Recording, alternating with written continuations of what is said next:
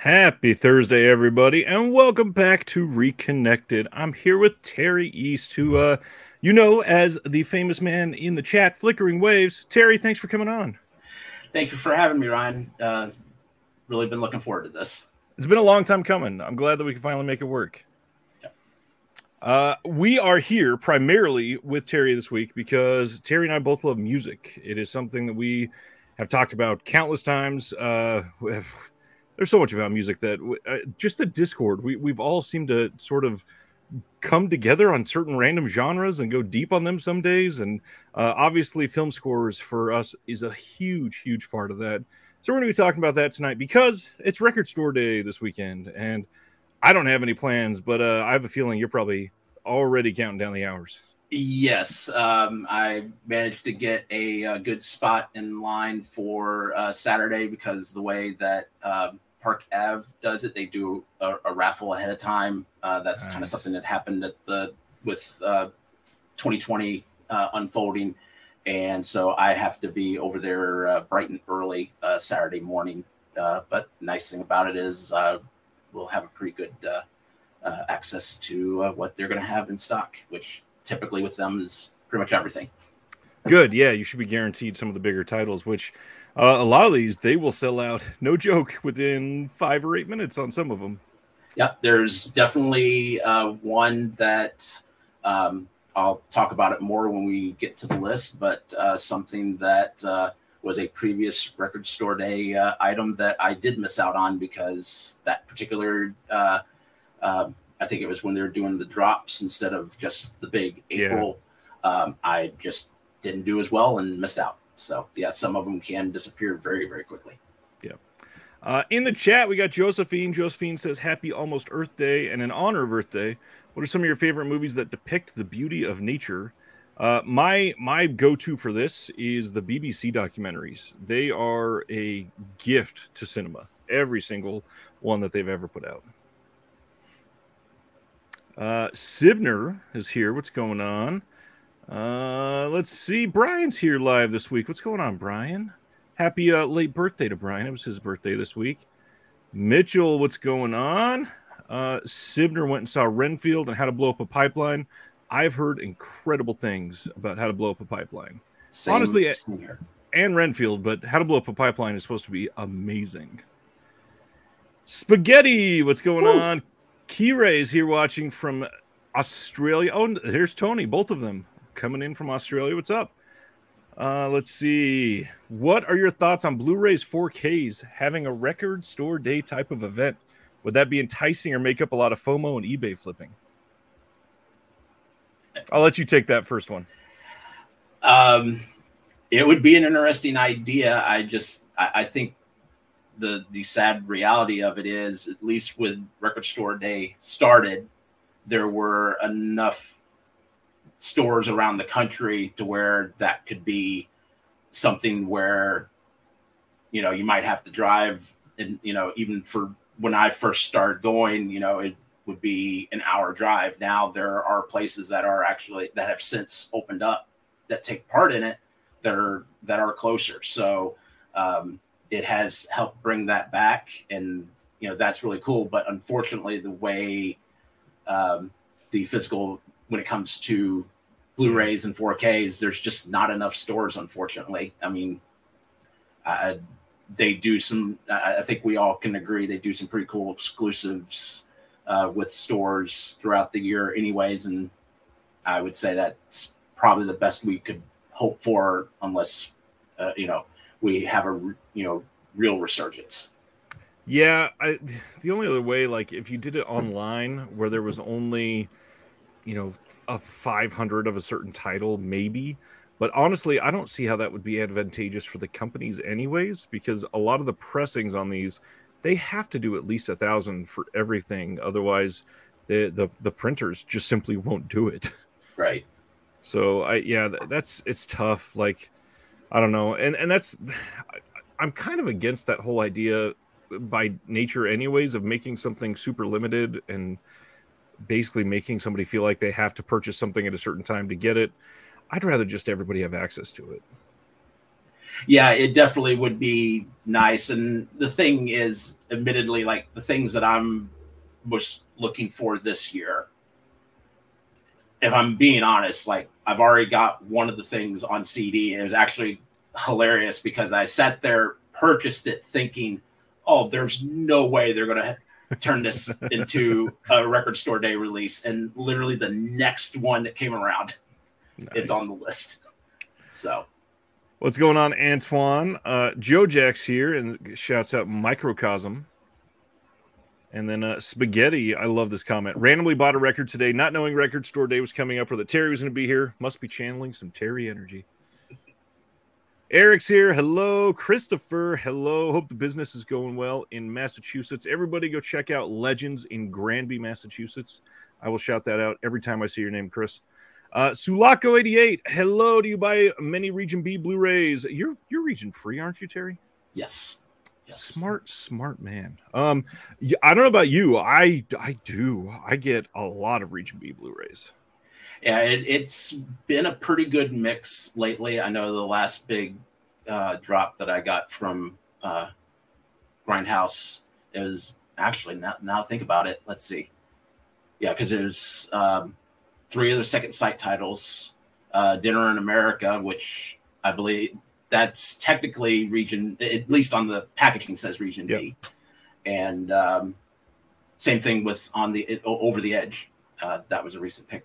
Well, not as recent, but so look yeah, I'm shining through with that music. Both of those movies are dedicated to music. Love that.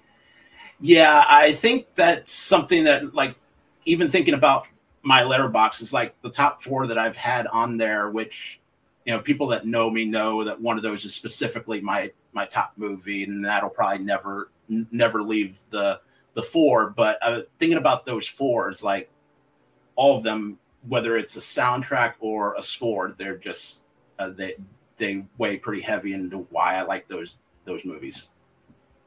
That makes sense. Completely does.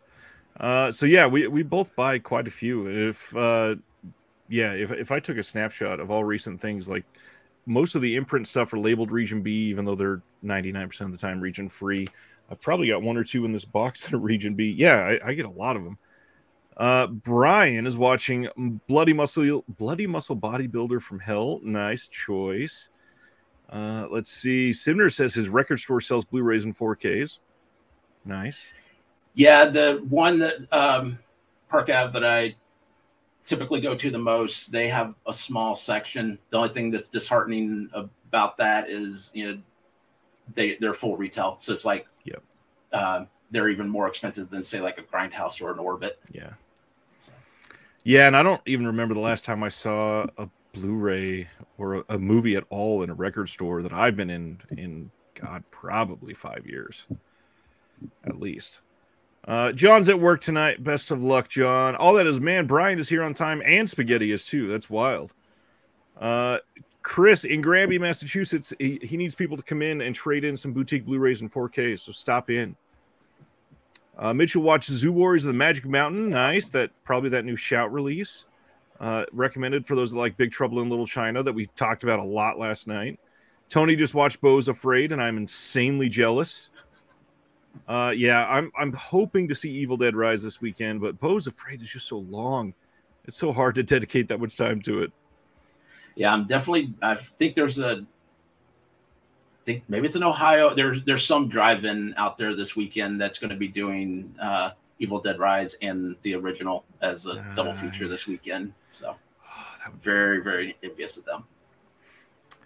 Tony says so far all imprints have been region free. That is pretty dang sweet. I wonder how Australia gets away with it. It seems like them, Imprint and Umbrella, they never seem to get anything requiring them in their contracts to region lock their titles. Pretty advantageous. Let's see. Reggie says that is Chester, I believe, and he changed his name finally. He said he was going to. I'm not region free. Can you recommend an affordable region free player and where to find it? Well, if you're going to go region free, I personally recommend 220 Electronics, and I do have a video on it on the channel. It's it is a wide arena out there, but also it can be tough to kind of wade through. So make sure you're getting the right one, something that you're comfortable with, something that will help future proof you. What region free player are you on? Do you remember offhand? Let's see. It's a Sony the something X700. I think it's the one that I ended up with. Yeah. It was one of those things that I still have the Oppo Blu-ray player that, but it was just time to go to 4K because I was just like, I don't know when I had an opportunity to make that purchase and I wasn't sure when it was going to happen again. So that makes sense. Bren is here watching that new Fright Night release from last year. It is a ridiculously good release, that's for sure. Let's see, you got any pickups or recent watches you want to talk about before we do announcements? Sure. I'll go ahead. There's a friend of mine, Joel, who hopefully probably not watching tonight, but I'm pretty sure he'll check this out at some point. And he recently took part of his garage and turned it into an old style video store. Nice. And has posters and banners, and then he's got one section devoted to VHS, and has some DVDs and Blu-rays in one corner, and then in one lonely little box he has a selection of Laserdisc. And he was just sitting there giving me the tour today. Oh, not today. This would have been last Friday. And he was like, "You're a Fred Olen Ray fan, right?" I was like, Yeah, yes, I am. So he went ahead and he found this online with a few other titles, and he went ahead and gave that to me. So yeah. So, and the funny thing is, never had a Laserdisc player, never picked up a Laserdisc. So this is now I can say I actually have, all these years after the format went dead, I have a Laserdisc. Very nice. And would have turned out. He reminded me. Fred Olen Ray was actually over at Tampa Bay Screams this past weekend, and he was like, "You go over there and get it autographed." And I was like, "That I would have loved to have seen his reaction to that." Yeah, maybe next year. He's a pretty regular guest at that convention. Doesn't he live in Florida? Yes, he does. Actually, earlier in the year, I'm blanking now on what his relation was to the person, but there's I got a couple books about spook shows, and he actually knows one of them is like the story of the guy who did all these spook shows from back in the day, and he had a limited number of copies of them, and I picked up both of those books direct from Fred Olen Ray. So, I've been looking forward to checking those out because ever since Something Weird did their Spook Show Spectacular vinyl release, I definitely piqued my interest in the whole idea of spook shows. Well, most of my pickups I normally hold until the patrons, but this one is so different and off the wall that I figured I'd share it tonight, especially because I think you will especially appreciate this. I've not really been huge into autographs for most of my life. Starting around 2019, I started just casually coming across a couple, and I had a friend that got this autographed himself, so I do know that this is a good, legit autograph, but we were already about to trade some other things. So I was like, "Hey, I mean, what are you looking at on that for value wise?" And he's like, I think you'll like it more than me. You're already giving me a good deal. I'll just throw it in. I was like, for a throw in, this is pretty sweet. So I have always loved An American Werewolf in London. It is just one of the best films of all time. And one of the reasons is because of the breakthrough in makeup that they did in this. The special effects are stupendous. And with that recent Arrow release, they put out this wonderful poster. And now I have an autograph from Rick Baker. Oh, nice. On this poster. And I will be framing this very, very soon. Absolutely. That was really neat of him. And I really appreciate it. So yes, I got Rick Baker's autograph, Sibner. I'm so stoked to have this, and it will go along with the handful of others that are in here, and I will keep special. The other one besides this that I'm very happy to have is I have a Ghostface mask from Scream that is autographed by Matthew Lillard, and he as a person, on top of the way that he is an incredible actor, he as a person is probably one of the nicest people in this industry that I've ever been able to meet. He is incredibly kind. He's thoughtful. He cares about, like, the biggest, most famous thing about him in the convention circuit over the last handful of years is how he treats people with disabilities, people with special needs, and he's just remarkably kind and selfless. And I'm so stoked to be able to have a mask with his signature on it. All right. Are we ready for some announcements? I did want to sneak in one more. It's sort of a recent watch that turned into a pickup. That's right. I had this sitting on my DVR, had heard plenty of conversation about it. I think most recently on the Pure Cinema podcast. But I went ahead and finally watched Pre-Made's All in a Row. So went ahead and I know Warner Archive is getting more active now, and that's fantastic. But I just had to go ahead and pick up the DVD because as much as I think this is worthy of a blue, I just don't think there's just too many things about this movie that's just going to make it difficult for people to really want to get behind putting it back out. Well, and they seem to really be focusing on like 37 through 55 lately. So, yeah, we'll see about that one. Yeah. Yeah, it's been a really slow week for announcements. Some of these are really interesting, though. So I am stoked that you get to speak about them with me. Let's do it. First up, Third Window Films is giving us a little box set. We are getting Katsuhito Ishii, I believe is how you say his name. This is the individual that gave us Funky Forest and Warped Forest, I believe. And the Adam from Third Window did a little poll on social media a handful of months ago and kind of gave away that he was going to be doing this and said, if I release this, would you want Funky Forest and Warped Forest in the box set with this so you could have everything? Just keep in mind, I'll have to charge like $10 more to do it. Or would you want just everything else to supplement it? And everybody overwhelmingly voted, leave them out. I'll pay less. Oh, we've already picked it up from you. So thankfully, he did leave those out. And this looks like a pretty sweet little box set. We got a limited edition 3-disc Digipack Blu-ray with all 6 movies in here. There is a lot of stuff. This is limited to 2,000 copies, by the way, but it's ranging from 1995 all the way up to 2022, which for somebody that has done 7, 8 full-length movies, that's a pretty good sized box set for him.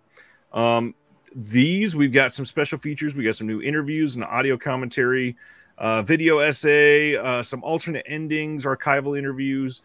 Not a ton on here, especially considering each of the discs has 2 films, so they don't have a ton of room left, but this looks like a pretty sweet release.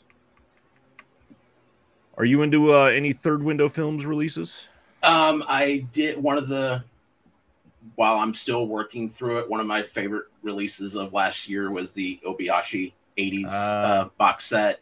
I was pretty excited about that one just because I wanted something besides House to latch onto. As much as I love that movie, if I watch 10 more films and just get one more like House, would be amazing. So to hear that the guy from Funky Forest is behind this, definitely has, just talking here now, definitely raised my interest in seeking this one out, because checked out a few episodes of the Third Window podcast. Really enjoy what they bring to the table there. And it's one of those things. It's just, here's what I want. Here's the budget I got. We'll meet somewhere in the middle. And hopefully this will be one of the things that gets caught within it. Third Window is always one of those tough ones for me because it's one person pouring their heart out. And I just want to be like, you deserve my money. Come on. Exactly. You can take it. What's going on, KB? Spaghetti says, I got that huge Rick Baker coffee table book. I'm so jealous. That thing, I'm so jealous. That thing looks incredible. Josephine, as someone on the spectrum that makes me happy, you and me both. That's exactly why I brought it up. Next one, let's see. Wellgo USA is giving us Sakura from this year. I know that a lot of people have been talking about this one because it has Donnie Yen in it. It is getting a Blu-ray release. You can pre-order this now. When I posted this, they didn't have any of the features up, but it's Wellgo, and honestly, they're normally not super heavy on the features anyways, so I wouldn't be expecting too much from this. Next one, though, this is one that we can expect a lot from. So this one is going to be multiple posts to cover. There was literally just too much to put in one, so there's a ton of details. Supposedly, we still don't have all of the details, and we're going to find out more in about 8 days from now. They're going to announce everything on this box set next Friday. The 28th of April, we'll be hearing more about this, but you can pre-order this now, and it seems to be selling pretty damn well. And I'm talking about Arrow's Bruce Lee at Golden Harvest box set. There are some 4K films in here. There are some Blu-ray films in here. First off, Terry, any history with Bruce Lee? Limited. I know growing up we had don't know if it was like an official bio. I still have it I meant to bring it in tonight, but with all the other stuff that I was pulling together for this, it was the one thing I did forget. But yeah, Bruce Lee was always a name known in my house pretty much from the day I was born. Had a set of nunchucks floating around here at one point. Might still have them floating around here for all I know. But going forward, though, and that was part of the reason why I did, despite the rumblings of this box set, probably a couple years ago now, it feels like. Is that overestimating? No, I had somebody confirm this to me off mic last January of 2022 and said, just so you know, there is a 4K Bruce Lee box set coming. So in spite of such rumblings, because most of my experience with Bruce Lee had been revisiting Enter the Dragon every time it went on a new format, I did decide to go ahead and pick up the Bruce Lee set from Criterion. I haven't taken a hard look at just every little feature, and from what you're saying, we don't even know everything yet. But if there's enough features on the Criterion that might be unique, that might still be enough for me to justify holding on to it, if I'm being honest, especially considering if I get a hold of this, that'll keep me from buying any sort of possible 4K from Criterion and when that comes down the line. Yeah, Dead Sea Life heard that they're not all 4K. Enter the Dragon is a Blu-ray disc. It is not the 4K disc, and that's because it's being released on its own. And that is a little exclusive like that. It's not getting a new scan like the other films. It is pretty damn great looking, though. I will say, the biggest thing for me, what Sibner says right here, damn them in their exclusive yellow box, which we'll look at in just a moment. But says, I can't drop that amount. I'm hoping for overstock and see if it hits Hamilton book. Bad news there. Generally, Hamilton doesn't get UK Arrow releases. They tend to only get US Arrow releases, and this is only coming in the UK. The date on this one is July 17th, but the hard part to swallow with this one is the price. It is, I believe in US dollars, if you bought it day one, was $177. That is a lot for a box set, no matter what is in it, what's on it, how many 4K films. That's a lot of money. I just thinking about it, I don't think I've spent that much retail for something ever. I think the closest recently, I mean, granted, I ended up getting the big bundle when I did it, but I mean, even the Steckler. Right. Well, a bundle's a little different. Yeah, but I mean, even if you broke that out of it, that was selling by itself for $150 from them. So, right. But yeah. Yeah, this is not the first time that's happened with. Oh boy. Key Ray says Australian dollars 256 shipped. Yeah, that's crazy. No, Sibner, that's with shipping. 177 shipped from the UK to the US. It's a lot. Yeah. What I was thinking, I'm gonna switch over from my normal view and look at the Arrow website for this one, just so we can get the full details appropriately. So this says brand new 4K restorations of The Big Boss, Fists of Fury, The Way of the Dragon, and Game of Death, and then a brand new 2K restoration of Game of Death 2. 4K UHD presentations in Dolby Vision of The Big Boss, The Mandarin Cut, Fist of Fury, The Way of the Dragon, and Game of Death, with the Blu-ray presentation of the Hong Kong cut of Game of Death 2, Bruce Lee, The Man and the Legend, and Bruce Lee, The Legend. So there are a little bit of Blu-ray releases in here, a little bit of 4K, more 4K than Blu-ray, and we're getting cool, new, exciting things. I mean, The Big Boss, The Mandarin Cut is one that people have been wanting for a long time. The releases on this, there are multiple alternate cuts on most of the films, including the extended Mandarin cut on that Big Boss release, English export cuts of The Big Boss and Fist of Fury, Japanese cut of The Way of the Dragon, Hong Kong cuts of Game of Death and Game of Death 2, new commentaries by David Desser, Jonathan Clements, Frank Jang and Michael Worth, Brandon Bentley, and Mike Leader. There's a new documentary by Matt Rutledge on the original locations for The Big Boss, new deleted scenes, 2 new documentaries on Lee's fighting and working methods, new interviews with actors, a brand new feature-length video essay by Arrow on Lee's original vision for the Game of Death. Like, there is so much that's going to be in this. And then, of course, it's a nice box set, a 200-page hardbound book featuring new writing by Walter Chaw, Henry Blythe, Andrew Stanton, Dylan Chung, David West, and James Flower. This is a lot. Yeah. A whole lot. That's a good call. The Severin All the Haunts by itself may have been around that price. Yeah. That could be. KB says first quarter 2024 for the US release. Honestly, that is probably very, very far from the truth. These Asian releases cost a lot more to release in the US. I don't see it coming to the US, actually. I could see them doing individual releases, one at a time, like every few months, maybe. I do not see getting this box set in 4K in the US. That would be exponentially more expensive than the UK for them. I can't even imagine how much that they would charge for some of those. And I'm kind of wondering when, I mean, I hope they don't, but part of me sitting here, like, at what point are they going to get wise and realize that so many Americans are going to be trying to import this in and end up trying to bump the price up for, these UK releases? Yeah, and not just UK. I mean, everybody is importing stuff. It could be anywhere in the world. And now just start being exorbitantly priced no matter where you go. That would be rough.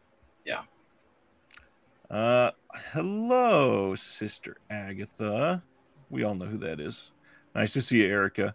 All the Haunts went down to $89 on Hamilton book. I'm still hoping that Severin does. When I interviewed David and Andrew last November or whatever, or October, I think it was, but they seemed to hint that there was a volume 2. I sure hope that is coming eventually. Dead Sea Life says, I don't think it will go that low, but I think it'll be around long enough to see it hit 110. And honestly, I would not be surprised if it did, especially with how, I don't want to say too quick, but some of those Shawscope sets hovering around like $60 in the US, that's very low for those. Yeah. That yellow exclusive edition that we just talked about is this gorgeous box. This is only available from the Arrow website. They say full artwork and extras will be revealed on the 28th of April. So, yes, we got a couple more reconnected till we hear about all of this. This box does look glorious, though. And then on top of that, this will be a great companion piece for that upcoming Severin Bruce Lee Bruce Lee box set, They are premiering their documentary on that at Tribeca, and I believe the announcement said June. So this will be pretty damn good to put with that set if you got both. This is a glorious design, though. I wish I had just an extra $200 laying around for this. But then we got some exciting stuff from Criterion. Terry, you like Criterion stuff, don't you? I do. So this month, I am so stoked that we got some titles that people have been wanting for a long time. So first up, from 1996, we're getting The Watermelon Woman from Criterion on July 11th. This is getting a 2K digital restoration supervised by the director. We got a new interview with the director, new conversation between the director and Martin Sims, new conversation between Juhas and filmmaker and film scholar Thomas Allen Harris. But the cool thing, 6 early short films by the director as well. This looks like a pretty worthwhile release with everything that's coming with it. It's not always common that we get a commentary on Criterion stuff nowadays, so this is pretty nice. Yeah, this was, as we were talking just before we went live, this was the movie I was going to try to check out in advance, but didn't. And the big reason was I was watching the extra features on Party Girl and found out the person who was behind the soundtrack for that film worked on the music supervision for this film, and that immediately raised my curiosity for it. Yep, Terry and music, always hand in hand. Next up, probably the most requested Criterion title for the last, 5 years at the very least. July 11th, we are getting After Hours from 1985, but also it is coming on 4K. I don't think I've ever seen a title more requested other than this one for Criterion. This is something that immediately you could hear white men that travel to Barnes & Noble at least 14 times a year just go, ah. So how soon do we start asking for Bringing Out the Dead? I have already been requesting that one for a while, so I'm going to keep staying on that one. KB's all about that life. I know that he's going to have it day one probably. Yeah, I've lost track. Which month of releases are we looking at here? These are all July, so they are coming out during the sale. Excellent. It is the best part. So this should only be $25 in July. Yeah. This gets, of course, a new 4K restoration approved by the editor with uncompressed mono soundtrack.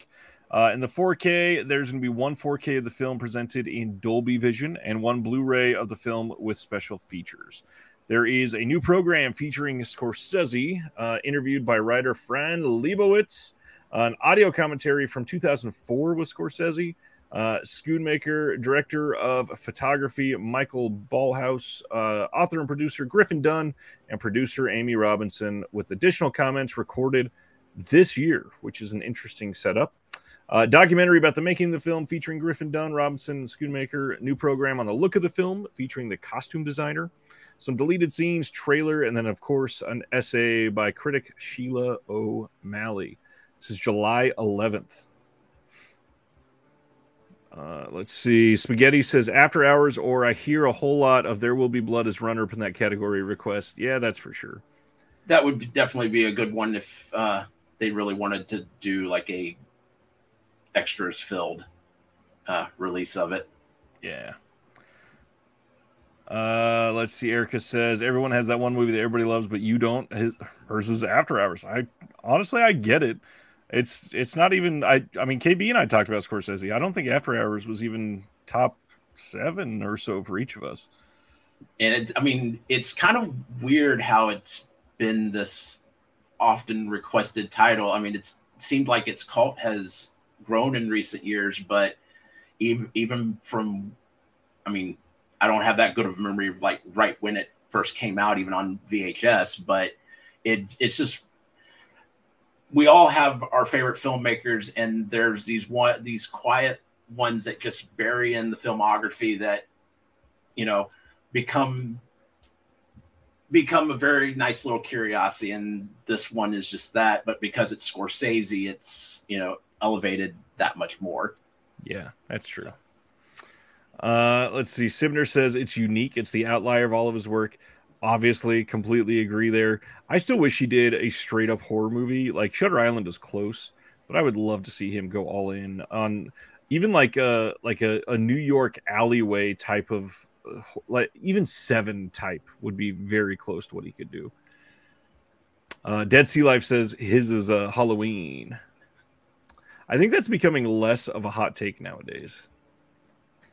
Anyways, July 18th, Criterion is going all in on 4K, and we are getting the renowned Westerns, 5 films by Bud Bedecker, with The Tall T, Decisions at Sundown, Buchanan Rides Alone, Ride Lonesome, and Comanche Station. This is really damn cool. Obviously, that these are coming to 4K. It's not super often that we get these types of films in 4K, let alone these types of films that are about to be 70 years old. This is a really cool set coming from them. I don't love these films personally, but I am impressed that they're willing to go about doing this. We've got 3 4K discs of the films, and they do have Dolby Vision. There's some new introductions on here. There's 3 audio commentaries, some audio conversation, Super 8 home movie versions of Comanche Station, an essay by Tom Gunning. Yeah, a lot in this, but Westerns. I don't think you and I have ever talked about Westerns. How do you feel about Westerns? The ones that I like, I really like, but as a genre overall, it's definitely one that I have like huge holes in. Yeah. And it's not for, my dad, to his credit, definitely tried to, along with science fiction, was 2 genres that he would expose me to a lot growing up. But yeah, Westerns didn't take as well as science fiction did. Yeah, I watched quite a few when I was younger, and I don't hardly remember any of them nowadays, but I just did not like them at all. But the thing is, it's definitely because of, I think, the way my viewing habits have evolved over the years, and getting to understand how other filmmakers have been influenced by Westerns. It's definitely a genre that it's definitely worth revisiting, especially if we haven't had a real revival. And so I'm trying to think here. I feel like I'm going to misspeak here, but I don't feel like we've had a big Western revival in a while. Not in film, at least. I mean, you could watch one of the 17 Taylor Sheridan shows on TV that are Western focused, but there's been a handful of pretty wonderful modern Westerns. I mean, The Proposition is incredible. Gosh, some of the other Taylor Sheridan films you could also count as a Western, but I mean, even there's so many that have been recent too that are borderline Western or thematically feel Western that you could throw into it. Right. I don't know. It just doesn't seem like it would be great for modern tastes almost. Yeah. I mean, this is probably a too simple of a way of comparing it, but I mean, there was a time that like Westerns were getting cranked out the way superhero movies get cranked out now. And honestly, even worse.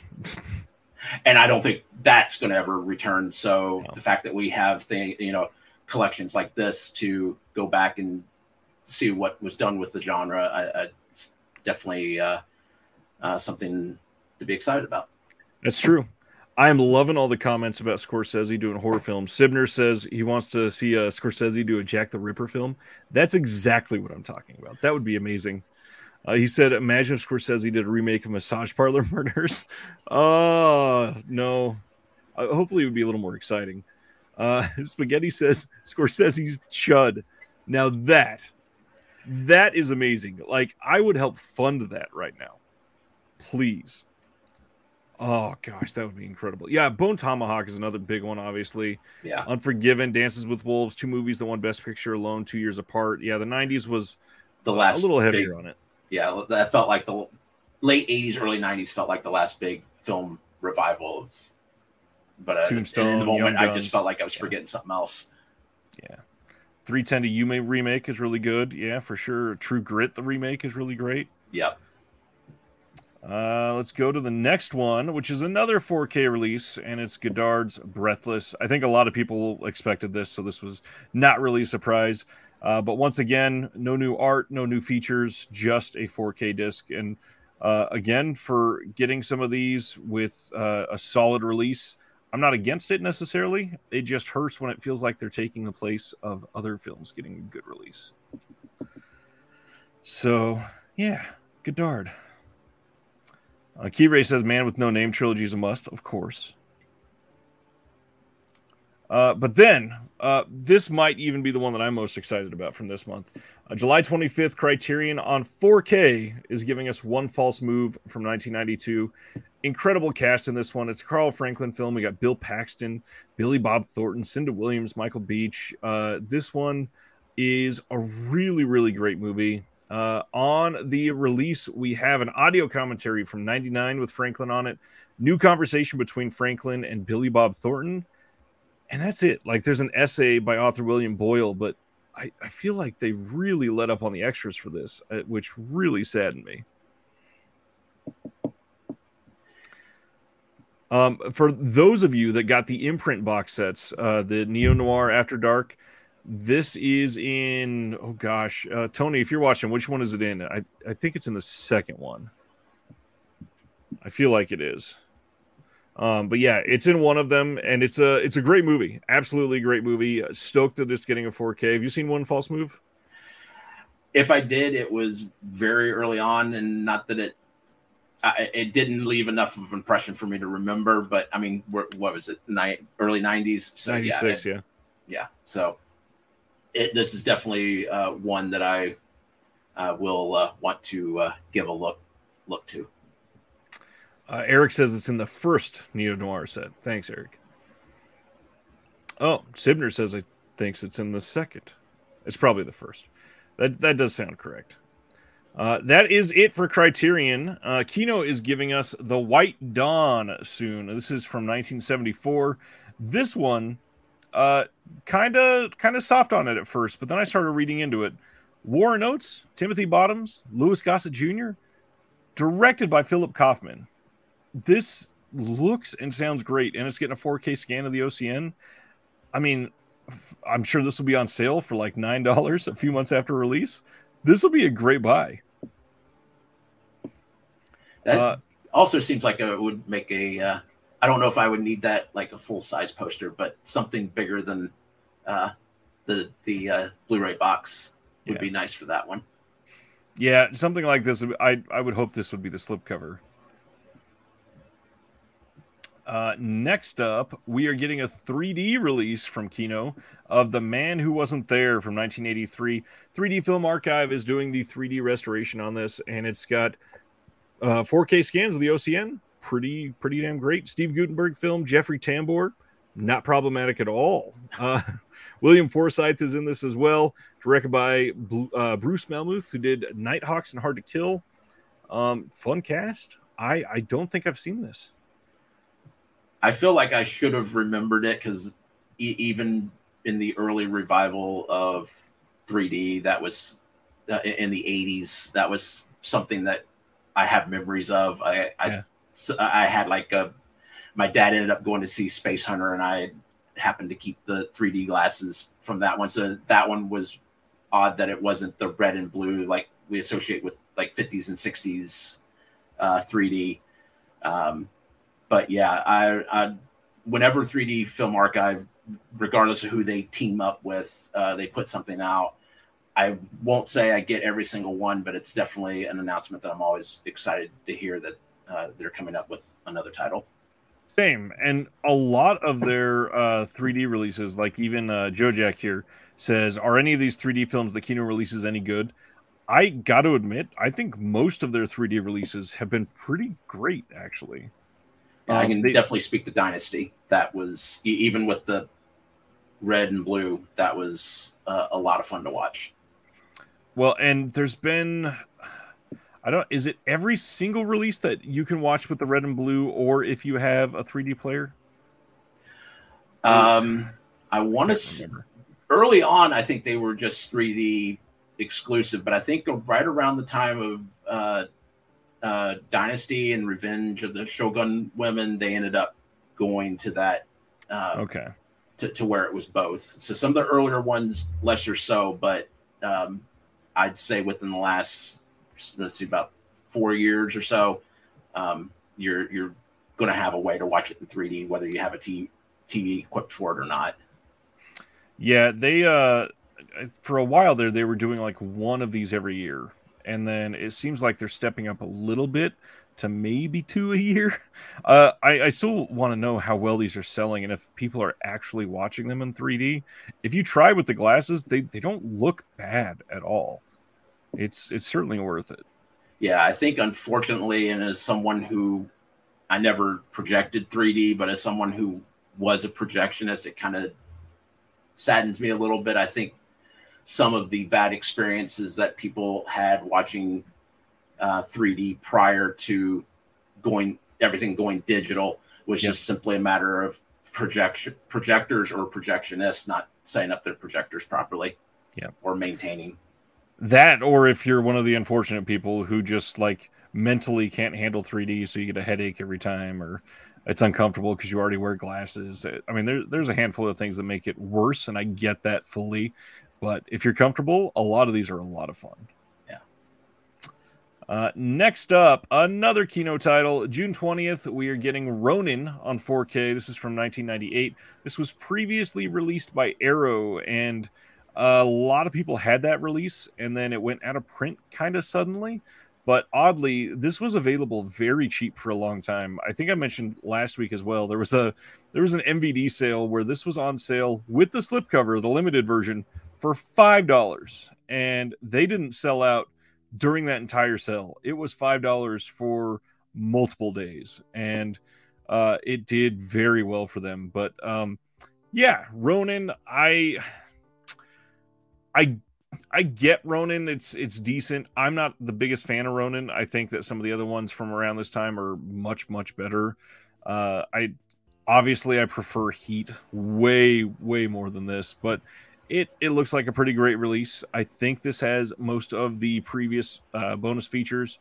Looks like a great title. Is it one that I have to have in 4K? I don't know. What do you think about Ronin? It's one of the De Niro titles that just slipped by me back in the day, and definitely recognize there's some love for it. And maybe this, I don't know if I need to go straight to 4K for one like this, but maybe this gets me back to at least giving it a look.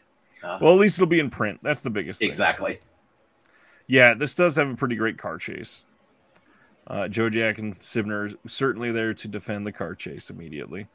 I put out an interview with Connie, or sorry, I said their name wrong even after I look at it. Put an interview out with Connie this week. I hope people watch that. Connie has not gotten enough love, and they are a wonderful pair of people. So please support them. The Draftsman's Contract. This is a hard title to say. This one is a film that is from 1982, and it's coming to Zeitgeist Films, which is a partner of Kino Lorber. This is getting the BFI restoration on this. This was a 4K restoration, and suddenly it seems like Greenaway is getting a whole lot of love. We got this. We got the Drowning by Numbers that just came from Severin. Kino's putting out some other Greenaways as well. I'm just curious where some of the bigger Greenaway titles are. We're pretty quiet on some of them. Yeah, I think we haven't heard anything yet on Belly of the Architect. I think I feel like there's a Kino. There's one that's up for pre-order, and that might be a part of it. Let me see. Because that's the one other than the Cook, the Thief, Wife and Her Lover that I've seen that one, but Belly of the Architect was one that I remember hearing really strong things about back in its time. So the other one that is up for pre-order that technically hasn't been announced yet is A Zed and Two Knots and The Falls. This one is going to be coming on June 20th as well. We'll probably get the announcement for that tomorrow, of course. Mondo's here. What's going on, Mondo? Will is watching live. Sibner says, I feel like taking a nap by looking at the cover. Oh, man. Mondo says, we'd love to see more Greenaway titles come to 4K or Blu-ray. He's one word fellow. Yes, he is a weird fellow, that's for sure. I need to get that Severin 4K for sure. We got some Warner Archive announcements. In May, we are getting The Boy with Green Hair from 1948. This got a lot of people super excited. This has a classic short subject, a really important person with Dean Stockwell, and the trailer is coming on this one. Then we are also getting The Courtship of Eddie's Father. This one has little Ronnie Howard in it. And special features, classic MGM Tom and Jerry cartoon, Penthouse Mouse, and the original trailer. This one, of course, has Glenn Ford and Shirley Jones in it. Then my most anticipated in May is this one called Hey There, It's Yogi Bear from 1964. This is going to have a 1961 special episode from the Yogi Bear show called Yogi's Birthday Party. And that looks great. And it's also, I believe, his first full-length movie, which I used to love Yogi Bear.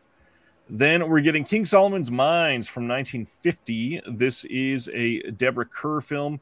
This one is going to have a behind-the-scenes featurette called Jungle Safari in HD even for a 1950 film. That's pretty damn great. And then I clicked the wrong thing, but we got one more coming, which is Queen Christina with Greta Garbo. This is from 1933. Nice pre-code title. And we're getting an episode of MGM Parade television series on the career of Greta Garbo at the studio and the original trailer. So, Warner Archive. How are you feeling about Warner Archive lately? I'm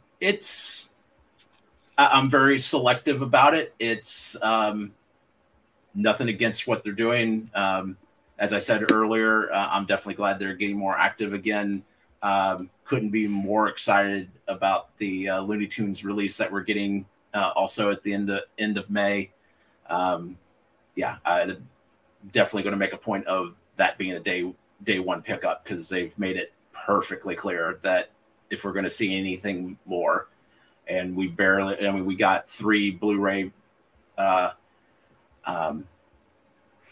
volumes well, not from Warner Archive, but Warner Brothers proper. We got 3 volumes of Looney Tunes previously. Yeah. I actually had to, because volume 2 was one that mysteriously went out of print, and that was one of the things I picked up early on when I got the region free player, because apparently overseas it's perfectly easy. It's a lot easier to get over there and remarkably cheap, all things considered. So I definitely want to see them get back on that before the elements with those cartoons get away from us. Yeah, I agree. And the hard part with Warner Archive is it's hard to I don't want to say the word complain, but it's hard to even point out it sucks that we're only getting stuff from the mid 1930s to the late 50s or early 60s, whatever. But the reality is they have the rights to so many important films in film history that I just want them to release 20 titles a month. Not that I can even buy any of them. Just so that they're out there. I want people to be happy. And there's so many, the amount of animation that they own the rights to, the amount of massive Hollywood names that they got literally every single film that they were attached to and they released, the amount of titles that they have on DVD that haven't made the way to Blu-ray yet. Yeah.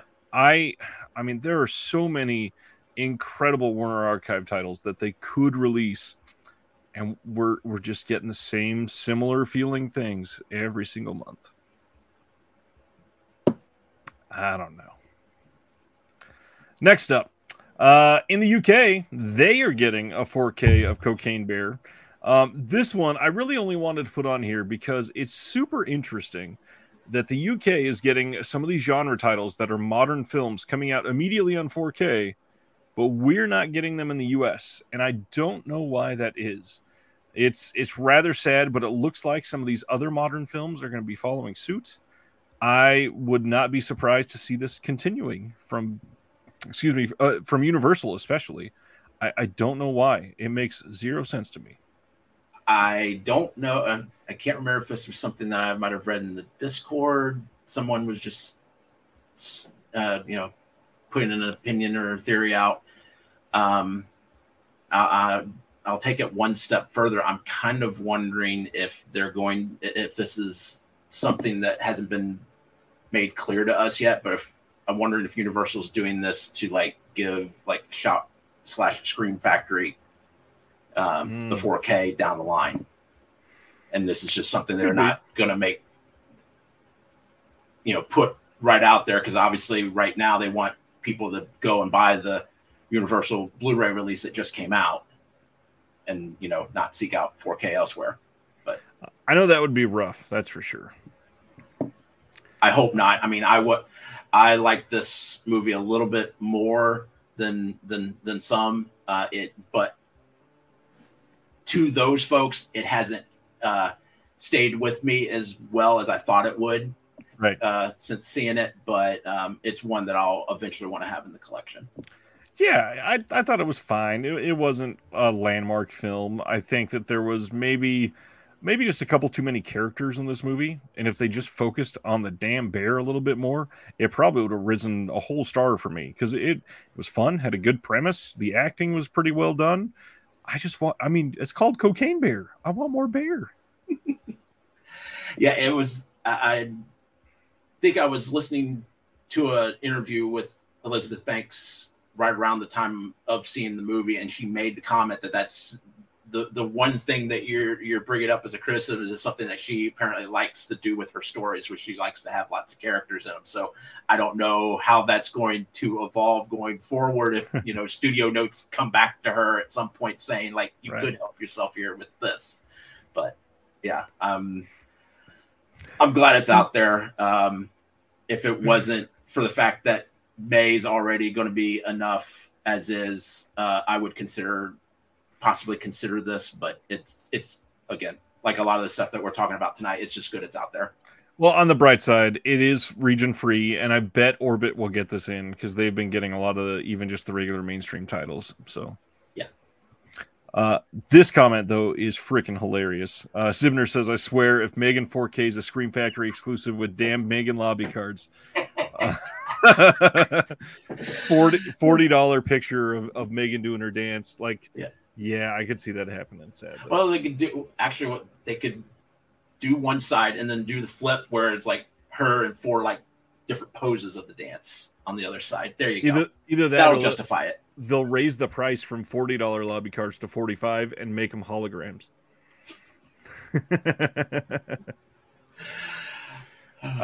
Kino, they are giving us the Mr. Wong collection on June 20th. We'd already had this announced previously, but we didn't know all the extras. So we got some details on this. June 20th, like I said, brand new HD masters from 2K scans of the fine grain elements. We got a new audio commentary for Mr. Wong Detective by Tom Weaver and Larry Blamire. And I think that's it. They're not giving us much of anything else on this. It's a 2-disc set, but it's a whole lot of Boris Karloff, and it's Mr. Wong Detective.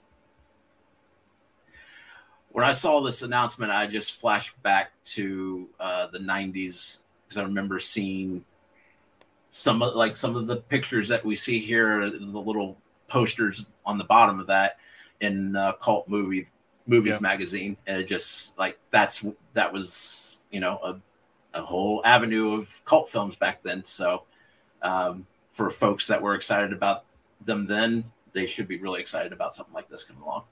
I've not seen any of these ones, I don't think. My family was big on the Charlie Chan films, so I've seen quite a few of those, but yeah, never a Mr. Wong movie. Next up, one that has gotten a lot of wonderful reactions to this announcement.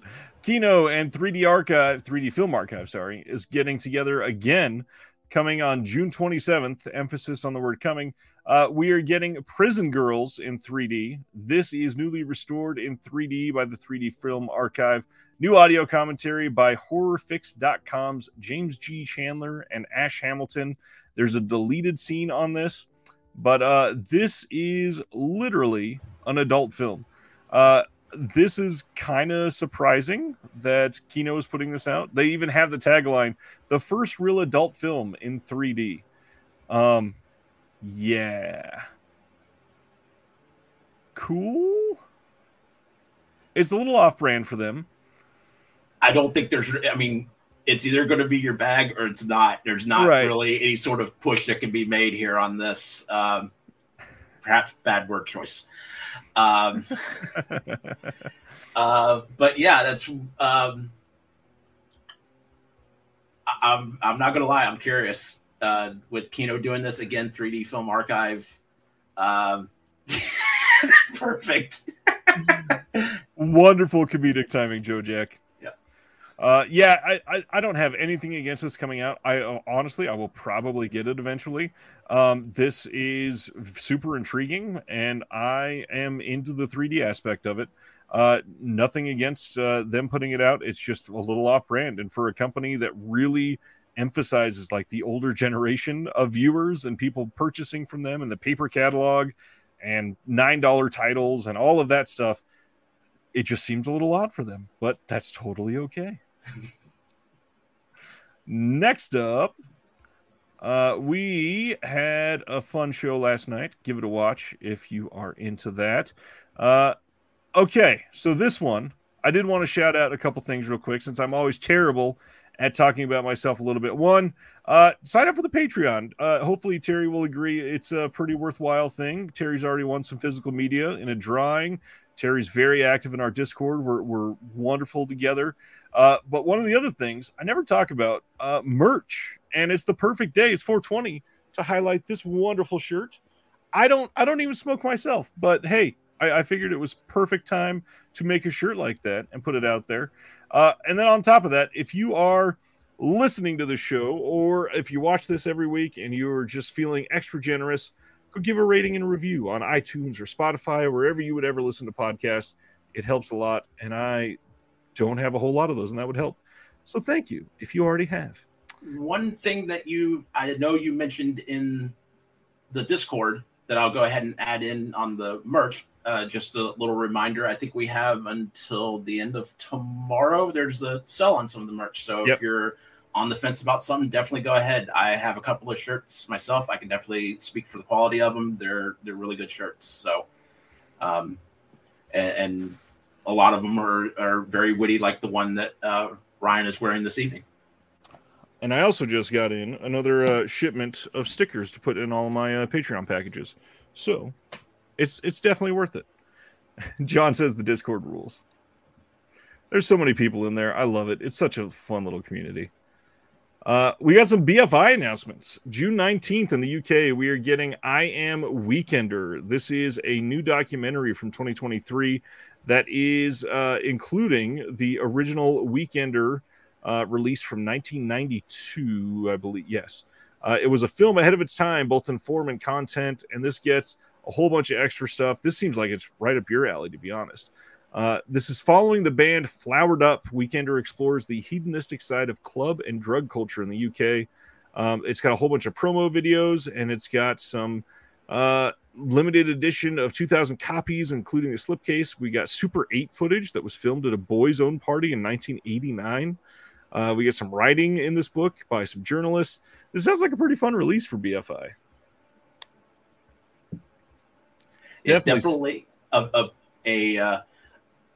obviously not being in the UK, obviously have some distance from it, but reading up on this one a little bit definitely recalls a period of my life where I kind of drifted towards that more because of who I associated with than anything that I might have necessarily directly did, but definitely a study into part of UK culture that definitely would be worth checking out. I think. Absolutely. Their music scene around then was pretty incredible, I gotta be honest. Next from BFI, we are getting The Driver's Seat with Elizabeth Taylor. This is from 1974. Now, I did want to point out to people, just like I did for Chris from They Live by Film, this is the film that was in the Severin release of the box set that just came out last year. The House of Psychotic Women. This is Identikit, just with the alternate title. So if you already have the box set, you probably don't need this release. I don't think this gets anything singular from that release. Nope, they're all 2022 special features. So yeah, it's just a UK release of that film. Next up, Western Approaches. This is directed by Pat Jackson, and it's one of the best British documentaries of the Second World War. I have never heard of this one. It's got a 2K restoration, archival audio commentary, and a whole bunch of documentary, short film, special features. And it says other extras to be confirmed. They're going to be putting even more in here. This looks pretty great. John is saying Identikit is a great movie. Next up from BFI, these final two, these are books, not films, but we are getting The Cinema of Powell and Pressburger. This is 224 pages and looks like a pretty great release. And then to accompany it, there is another release called The Red Shoes, BFI Film Classics. This one is 112 pages. They are both coming out in October, but you can pre-order them now. And then we got a couple sales still going on right now. So one, Oscilloscope Labs that we've talked about quite a few times on here. They're having a 420 sale. They always do. If you go on there and use the code OSALOSCOPE, you get 42% off your order. It's quite obvious why they're doing that. And then OCN Distribution, who is the Vinegar Syndrome parent label, they're having a 420 sale, and a whole bunch of the partner labels are on sale for $14.20 right now. It is an incredible deal for some of these. One of them, it's hard to recommend this, but Gunpowder and Sky put out a film called Awaken, and it is what I will still say the best 4K disc I have ever seen, but it's not a great film. It's a wonderful demo disc. I don't watch it for the movie. I put it on because the visuals are incredible. I've used that disc a couple times to show people what it can look like on an OLED and how amazing it can look, but we never just want to sit and watch the whole movie. Sibner says, if you order with a pre-order, they split orders. Do you have to wait? I believe with BFI and most companies, you do have to wait, unfortunately. Sibner says, wish I could still stack onto my April order, but with shipping, I might as well wait until the halfway sale. Yeah, there's a lot going on right now, that's for sure. But that is it. That's the last thing to talk about. Did you get anything from the Vinegar Syndrome sale today? Yes. What'd you pick up?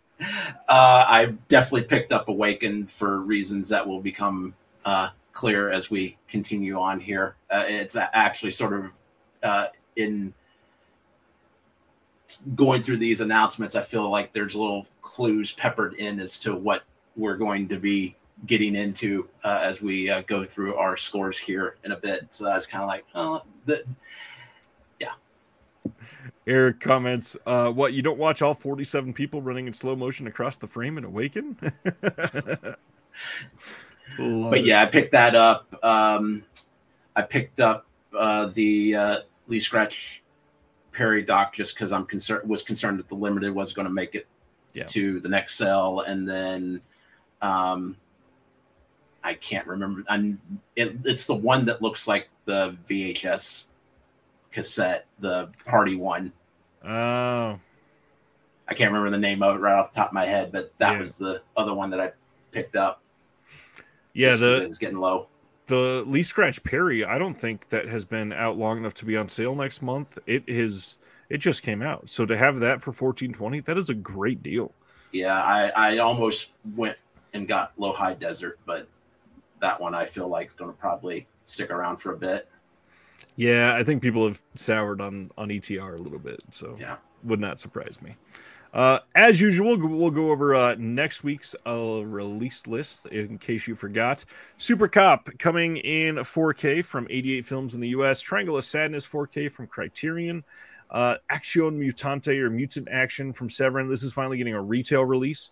The Jackie Chan collection. This is volume 2, right? Mm-hmm. I think it's volume 2. Cheers, the complete series comes out next week. The Man Who Fell to Earth is getting a 4K release from Lionsgate. So far, this is only a steelbook coming to Best Buy, so you may want to keep an eye out for that if you're super into the movie. Suicides Club, that one's coming from, is that Media Blasters, I think? Either way, finally getting a release. I know that there was some controversy with Sion Sono. Third Window Films had announced that they were going to release that, and now that there's some controversy with the director, I believe they have quietly canceled that. So, yeah, that this may be the only release we're getting for a while. Backtrack with Dennis Hopper and Jodie Foster coming from Kino next week. The Shiver of the Vampires in 4K, the Jean Roland film coming from Indicator. I know Will is super excited about that one.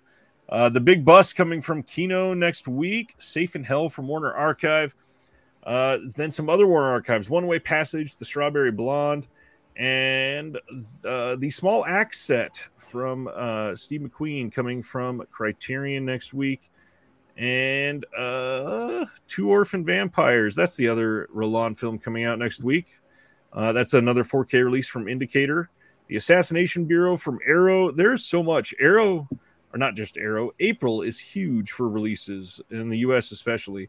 Lover's Lane from Arrow, Heat from Kino, Terminal Invasion from Kino, Lion is in the Streets from Warner Archive. And then, of course, all of those partner label titles coming out soon as well. Calamity of Snakes from Unearthed. I know a lot of people have been watching that. The Green Hornet from VCI, one of the most prolific labels out there. Three Between the Sheets getting a retail release from Severin. And I think that is the bulk of it. The New Godfathers from Raro. Yep, I think that is it. Anything next week that you have on the way or are already picked up and you're stoked on? I think there's one or two of the partner label titles that I'll be getting, but I wanted to get and will eventually get Action Mutante, but I ended up seeing Dave the Beast. I started Perdita Durango. I kind of want to revisit those and then get in with that one. Yeah. Okay. So Terry is here primarily to discuss music. So as we said, it is Record Store Day this weekend. And the first question, anybody in the chat like super into vinyl or super into film scores or soundtracks in general? Hopefully there is at least some, and this isn't too terribly just dry for everybody. But it's physical media. That's the biggest thing. Is it's super important to support and keep going the other forms of physical media as well. I try to stay up to date on some of these, but there are so many vinyl releases nowadays that I focus too much on film. I can't stay up on vinyl like I used to at all. And the thing is, especially for one of the titles that I was thinking about for to pick up on Saturday, some of them, I understand, there's, some of these get imported or some of them come from presses that, can command a heavy premium when it comes to cost of production. But some of these vinyls are just too expensive at times. And, I still, even now, kind of work from the default of CDs. And then if I get, I like having things digitally now. I've definitely evolved on that, but I'd still like, the ideal, and one of the reasons why I'll champion a website like Bandcamp is because they have a way of putting those two things together where you make that physical purchase, you get a digital, and either it's baked into the cost of it or they're just basically giving it to you. Yeah, and on top of all that, Bandcamp is also one of the most ethical companies because they very much strive to pay fairly to all of their artists. They even have Bandcamp Fridays. I think that's once a month where yep. if you purchase on that day, all of the profits go to that band themselves. And that's not insignificant. That is a huge difference compared to some of these other where like to buy a t-shirt from a band is exactly like streaming their song 50,000 times. So it really matters when you're supporting them the right way. With scores and soundtracks, so I have pretty much been leaning into the streaming method. Unfortunately, a lot of the ones that I've loved throughout the years are not even available on streaming. It's hard to find many of these. I also still have a ton of CDs. I've got a few hundred. I love when some of these releases come with CDs, and I can take the CD and burn the soundtrack to my iTunes and save it in there so that I can always have it with me. It is so worth it. I honestly wish more releases had them. I understand that it can be pricey though, and if it means every single release is $10 more, yeah, I probably don't want it. But yeah, on the important ones, it's great. Like The Guest, having the CD soundtrack in there was huge for me. That is an incredible release. I love that film. Love that soundtrack. I think that was an absolutely essential one to have the CD in there.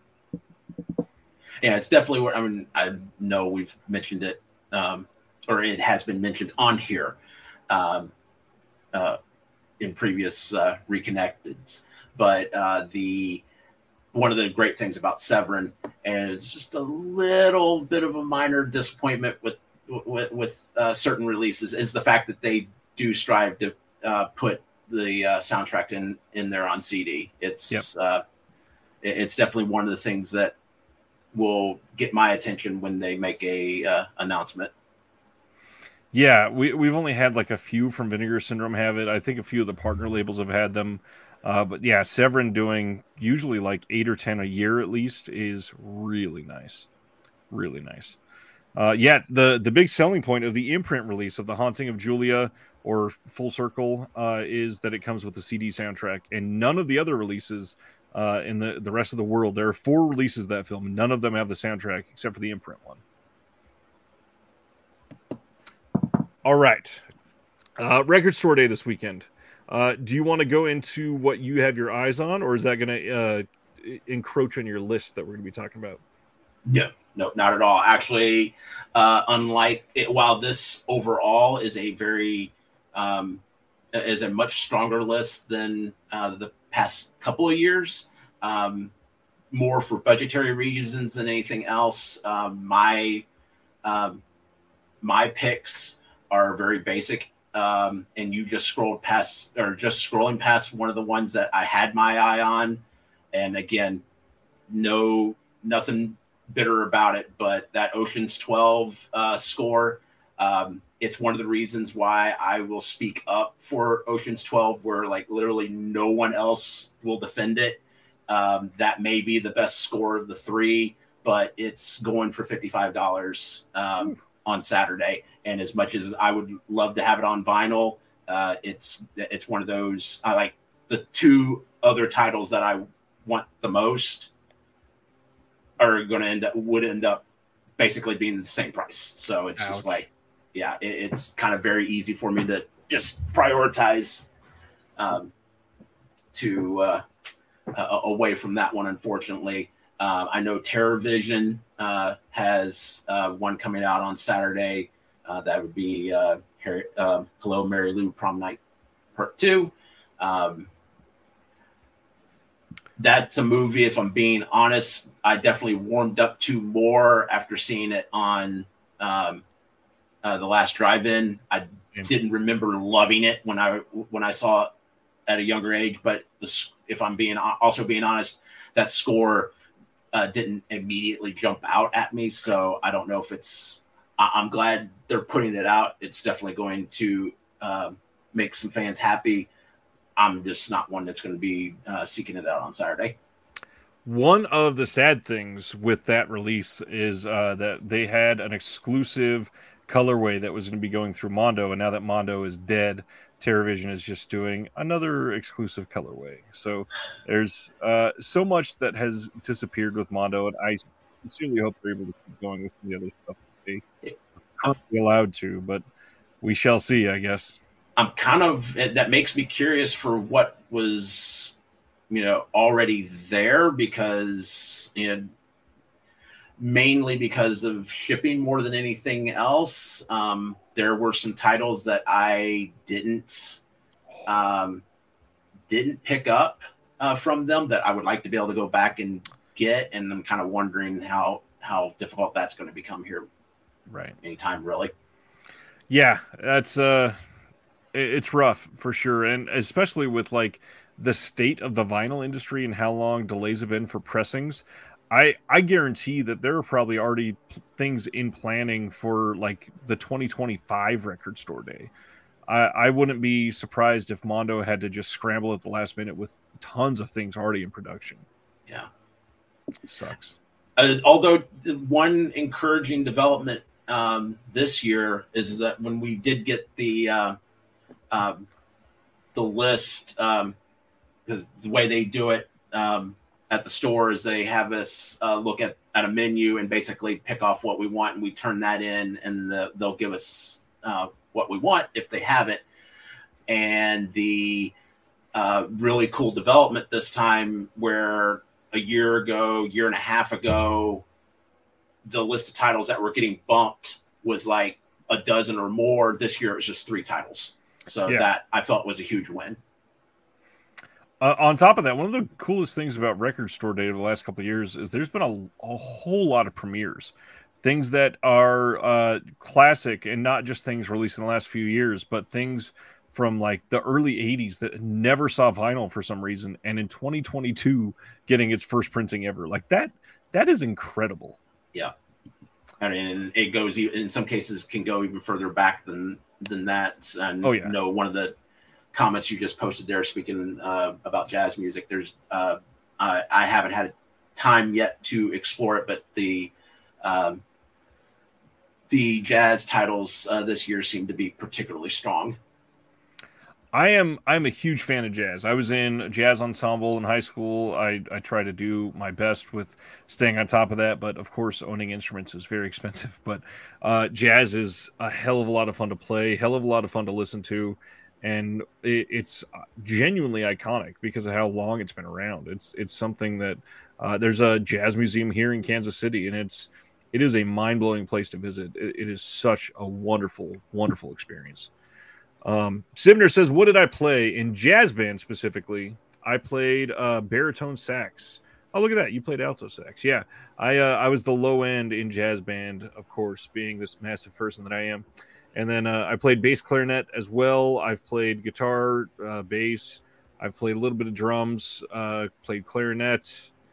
Yeah, I've done as much as I could, basically.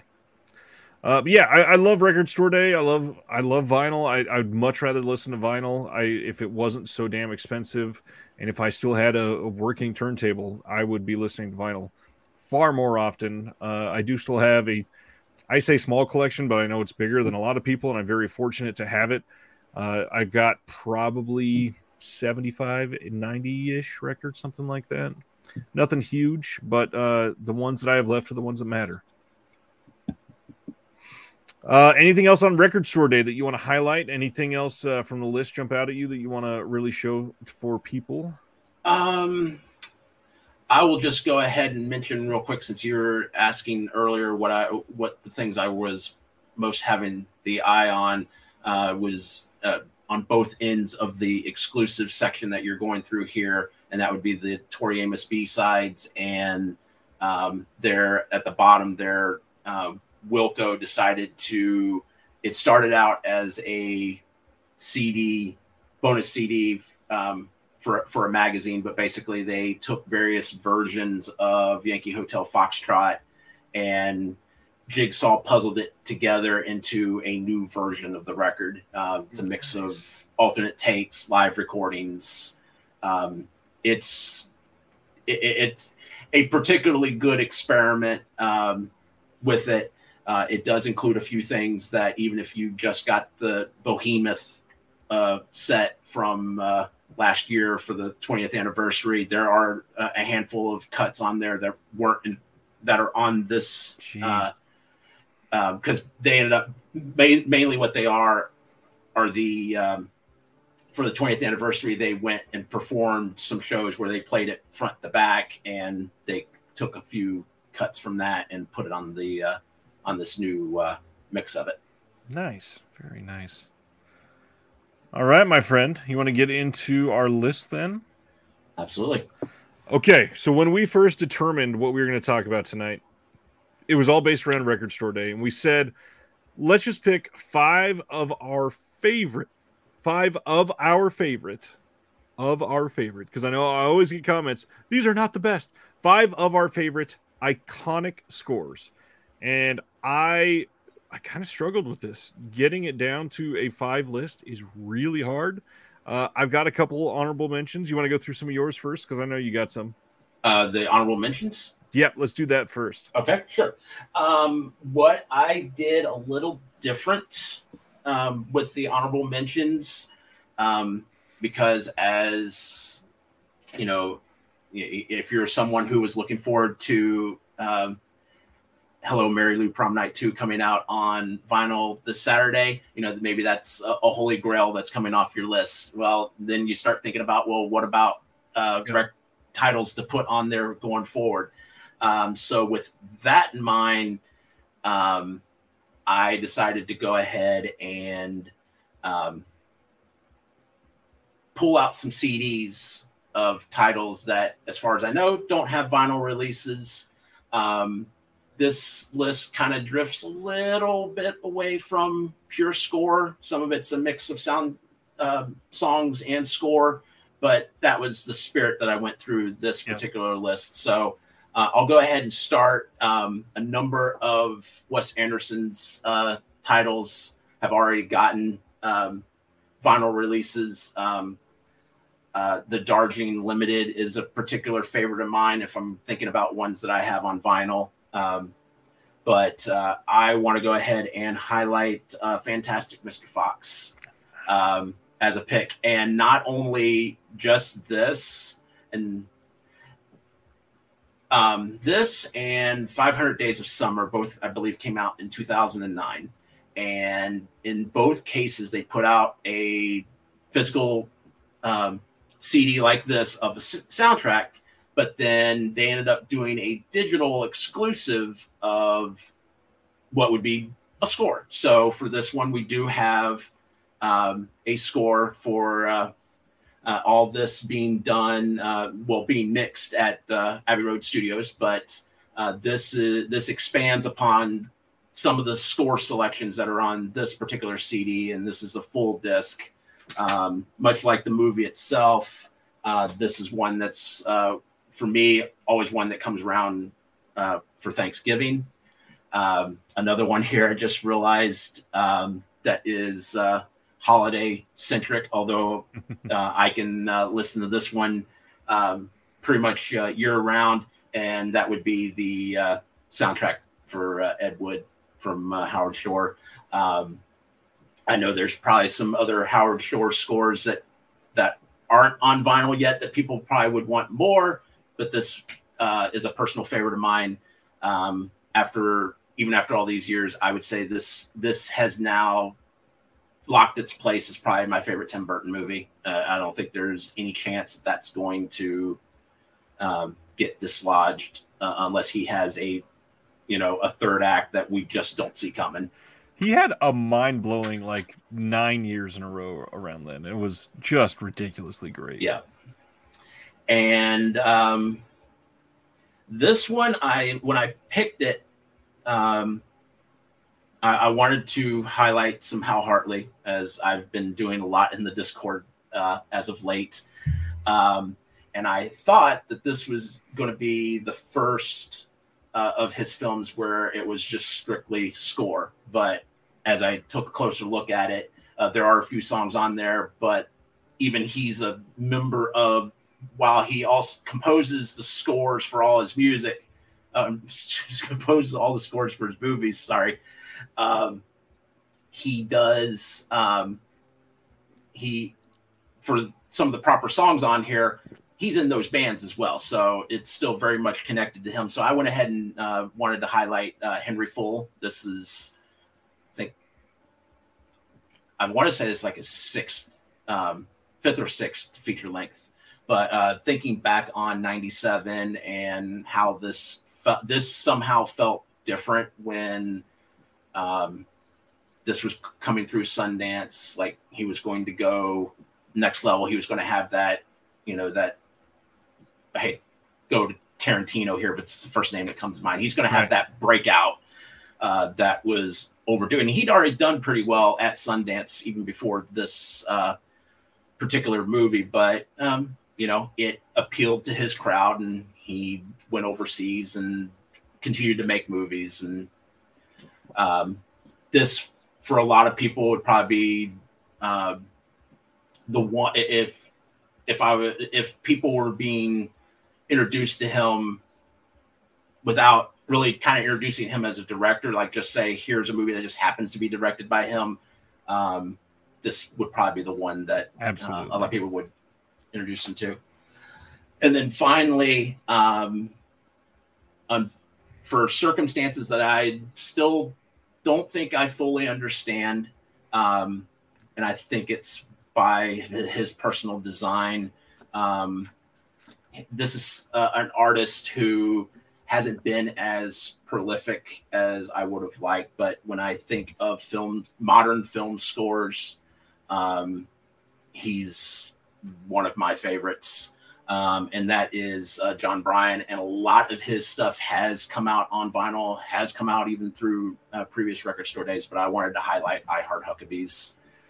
This one movie does have some great songs on it, but it's anchored by a score that, as I was revisiting it today, made me think back of, it's the soundtrack of like old department stores, and like we had a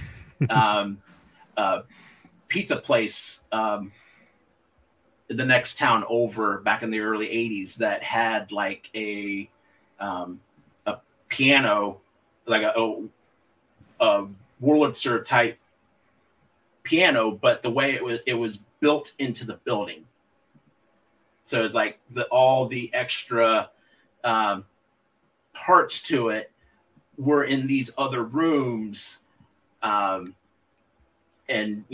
person would just go and sit there and control it from this main station. So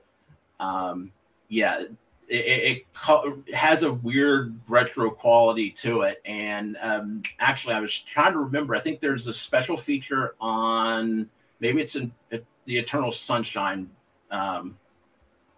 disc. It's with John Bryan, and it's him going to this house where basically the instrument that he's playing has been built into the house. And it very much recalled kind of that same thing that I'm talking about, this pizza place that we had here back in, I think it stayed here through most of the 80s. Definitely added a unique atmosphere to that place when it was here. Nice. God, those are some decent picks for sure. Some of mine, I really tried to only choose one from all the composers that I was going for. I love that Sidmer called out. I feel a lot of John Williams coming on. I don't know about you. I don't have any John Williams on my list. No, the closest I would have, and only because this was one that my dad had when I was growing up, would have been Close Encounters. Yeah, that's a good one. So some of my honorable mentions here. I think, easily the most recent one on here. The only time I think that I ever remember leaving a theater and immediately going, God, I hope that the score is already on Apple Music. Got in my car after watching The Batman last year, came out from a thunderstorm, in a thunderstorm from the theater, put it on, and drove home in a thunderstorm listening to this incredible score. This is Michael Giacchino, and this score is special. Like, I really enjoyed The Batman. I think it's great, but it's somehow lesser than its score. The score for this is very driving. It is something that the score itself has stuck with me more than the film has. It is a really, really unique sort of ebb and flow as you go through the entire thing in order specifically. And obviously, any good film should do that. But in many scores, you don't get that because it's played in specific scenes. But when you just go through and listen to this whole score front to back, you get that give and take, that sort of ebb and flow that comes naturally and makes you feel balanced as you're watching and listening to the entire thing. It's an incredible, incredible score. Obviously, I'm a huge John Carpenter fan, and I knew that I was going to have one in my main list. But the Carpenter that I chose for my list isn't all Carpenter. So I figured I better have an honorable mention that's all Carpenter. And obviously, I'm going to go with Halloween. Like, everything that he did for this is stupendous. It is one of the most atmospheric soundtrack scores, whatever, ever. And it is done in such a way that is so simple, yet so foreboding. And it's so interesting listening back to his feeling on how everybody hated Halloween when he was shopping it around without the music attached to it. But the moment he put that score on, everybody went, oh shit, like this is amazing. That gives you the power behind some of the music for these. And then the last honorable mention that I want to shout out is one that does not get enough love. And the only reason it's an honorable mention for me is because scores are all about feeling. And this one, I can't listen to all that often because it is so effective at making me feel tense and amped up. Like, this is the sort of, I'm going to the gym and trying to break a PR, I'm going to put this score on. One Otrix Point Never doing the score for Good Time that came out from the Safdie brothers. This is easily one of the best modern scores in the last 10 years. I think it is a remarkable choice that he made throughout the entire thing. There's a couple soundtrack songs on there, but the score itself is driving. It's electronic when it needs to be. It's moody. It is accelerating in such a way that it's got that Uncut Gems feeling because it's still the Safdie brothers, where you're like, okay, it's about to go down. This is getting crazy. And it is so just emotional when you're listening to it. It is so well done. It is not the best from the last 10 years, but it is one of them. I will save my best from the last 10 years because it's in my list. What's your number 5 for your main list, my friend? All right, let's see here. Make sure I got these. And one of the things that I wanted, just in case it wasn't made clear when we were doing this, I was focusing on things that I could pull out a vinyl record to go ahead, whether it's just to show off a cool cover, or in the case of a couple of these, I'm pretty sure I'm going to want to go ahead and show off some of the vinyl itself. But this one, I wanted to go ahead and pick. It's a film I've only seen a handful of times, and it's 20 some years it's been out. And I know in recent years when I've shared, I don't know if enthusiasm is really the right word for it, but I guess appreciation for the film itself. It's kind of ruffled some feathers, and I totally 100% understand the sentiment that it is for a lot of people, it is a one and done type of movie.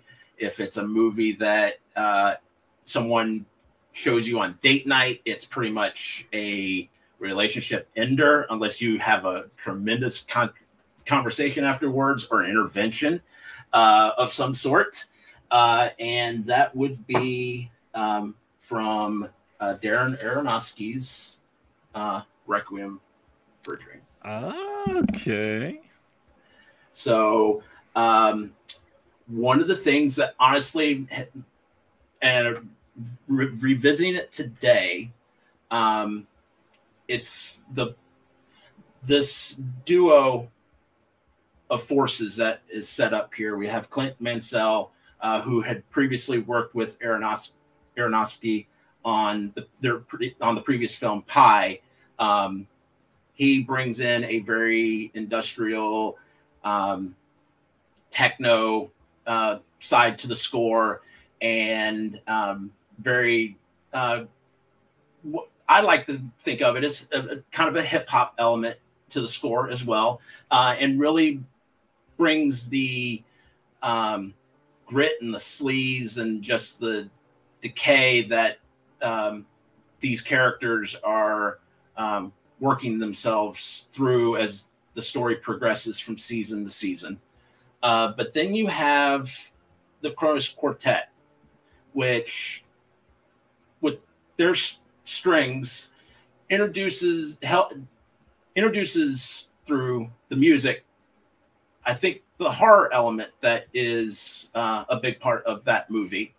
And it's that back and forth between the two that makes the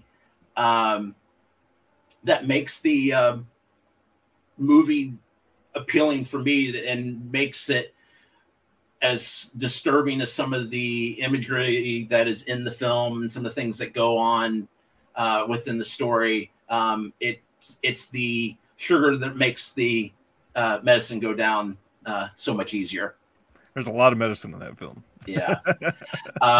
The thing that is unique with this one, so even if you have just the CD, which I definitely feel like if you can't get the vinyl, the CD is great. But one thing that they do introduce to this as an exclusive is the fourth side, which is basically a remix of some of the score earlier in the.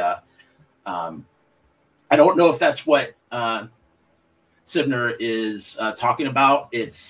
Looks like it's just 2 tracks here, and it took me forever. I literally just got it within the last probably 6 months, but there was they were known for techno music back in the 90s, 2000s, but it was a remix collection, CD collection that I finally got a hold of. Wasn't quite the discovery that I was hoping it was going to be. I think the source music is where the best elements of this can be found. But it was I had searched for that particular CD for so long, just finally finding it and finding it for as cheap as I did. It felt like a win in terms of collecting anyways. That is a great choice. As soon as you started saying all that, I honestly expected the Fountain to come up. I really enjoy the score for the Fountain. Yeah, that would be another one that that one I don't think actually has a vinyl as of yet, and definitely would be worthy of one. Kind of wondering, because I know back in the time it was first released, quite the polarizing title in his filmography. So still is.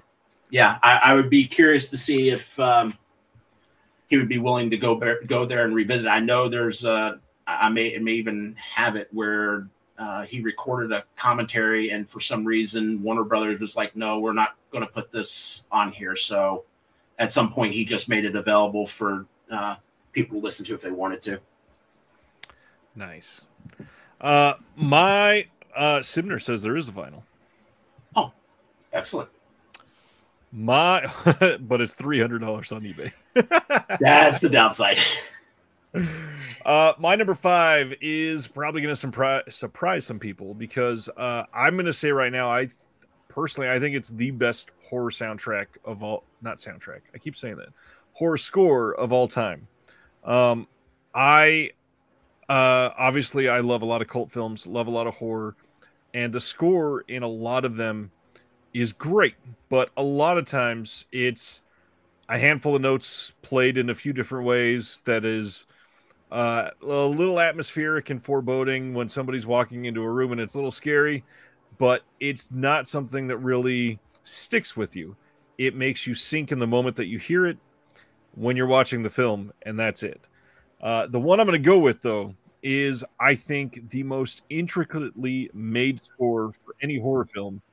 I'm going to have to go with Philip Glass's Candyman.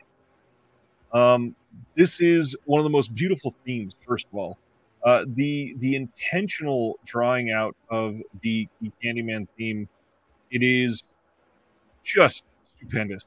The way that they reused it in the Nia DaCosta version, incredible, really well done. But the original, like the entire score, is a beautiful mix of genres that really floats along the same theme and draws you into just the most compelling and easy listening that you can go through with something like this. And that's, like I said, scores for me are about a feeling, and I can put on the Candyman score and feel hope and also fear, and I can feel happiness and also dread, and I can feel comfort and also just the worst tension. And because of that, it is such an iconic score to put on just when you're trying to have a moment. And I adore every single track in this score. It is so worth it to spend some time with. This may be the one that I listen to probably the second most on my entire list, but the other ones have affected me a little differently. So yeah, this one is big for me. I had a feeling this discussion was going to make be a little expensive for me tonight, but I'm glad I'm glad to hear you speak on that. Yeah, that's awesome, and yeah, and I'll explain just how much more awesome that is in just a few minutes. Awesome. Number 4 for you. Okay, let's see. Okay.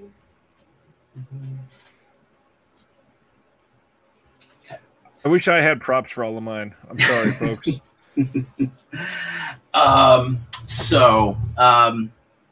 I know that giving filmmakers a second shot at something can be frowned upon. Whether we're talking about the special editions of Star Wars, or if we want to get artsy, the recent Wong Kar-wai box set. But this is also actually, let me see here. Yeah, this is my my lone horror score. Not suggesting it's my all-time favorite. I can't go that. While I do love this a lot, I can't go that far with it. However, it is, if for no other reason, the last 2 times I've gotten to see this movie 3 times on the big screen. But it's the last 2 times that makes me want to highlight this particular score and this particular version, and that is Joe LaDuca's reworking of the Evil Dead score. Okay. And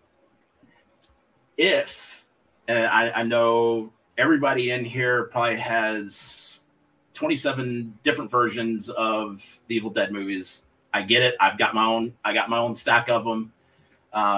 And some of them I have a VHS. It will probably go with me when it's all said and done.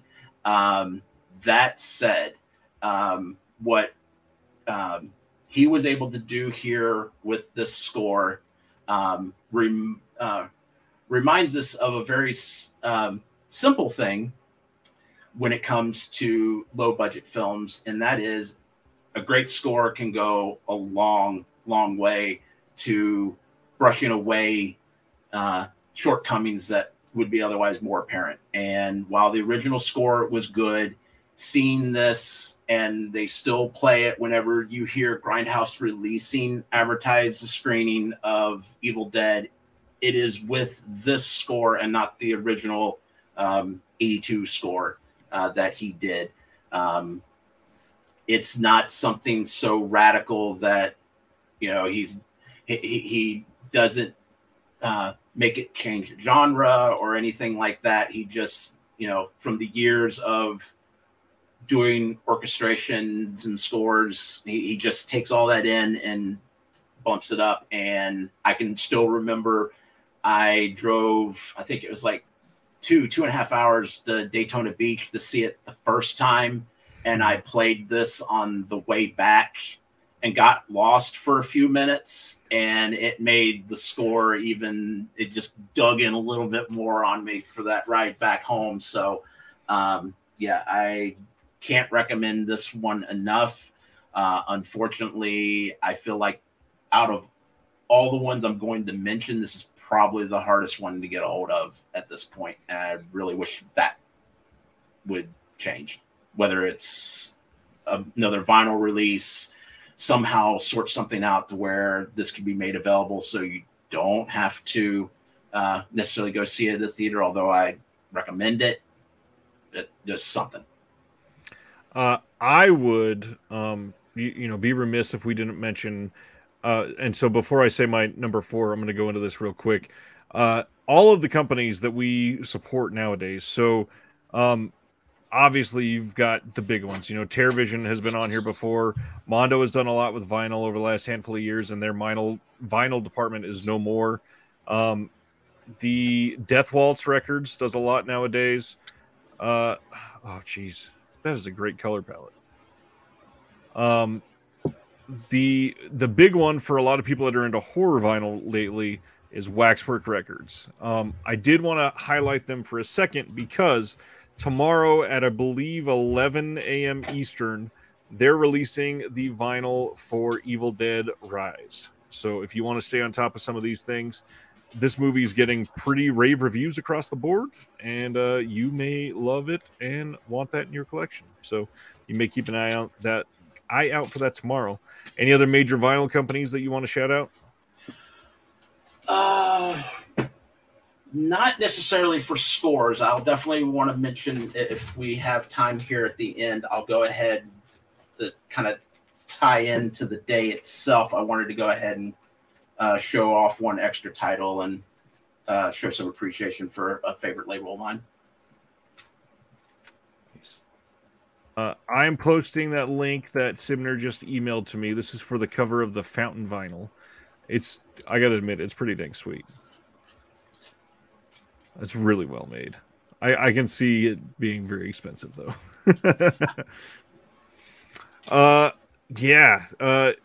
Lots of good companies putting out vinyl nowadays. One that I somehow just forgot, but La La Land Records, super important. And then the other one that we kind of shit on for the Blu-ray side, Enjoy the Ride Records actually does a lot in vinyl, and they are fairly inexpensive, and they have new drops every Friday. So I would keep an eye out on some of those if you're looking out for vinyl releases. Okay, number 4. Number 4 is the big one. Okay, all of mine are big ones. I should stop saying that. Number 4 is probably the biggest composer on my list, though. And that is the intimidating Ennio Morricone. And I had to put one, and this was damn near impossible to label which one I was going to throw on here. And it's hard when you have so many iconic scores that there is a chance that you have 30 people in a room and all 30 have different opinions on which one is the best.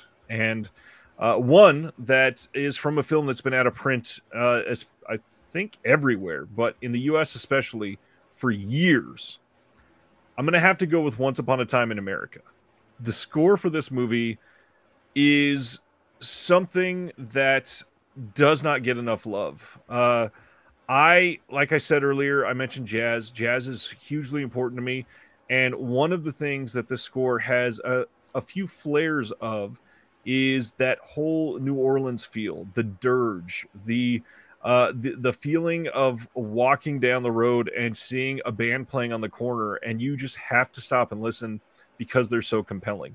The music in this it's powerful, and that's one thing that Morricone always had, and why he got paid so well to do this for so many gigantic films. Once Upon a Time in America, for anybody that has never seen it, is so well made, and one of the things that really lights it up for me is this score. And it's a long film, and this is one thing that really holds it together, because without this score, I don't think it would have been quite as impactful. I love this, and I love this movie. It is it is a travesty that we don't have a good high def release of this movie out and available right now. I don't understand it, and I hope we get a 4K soon.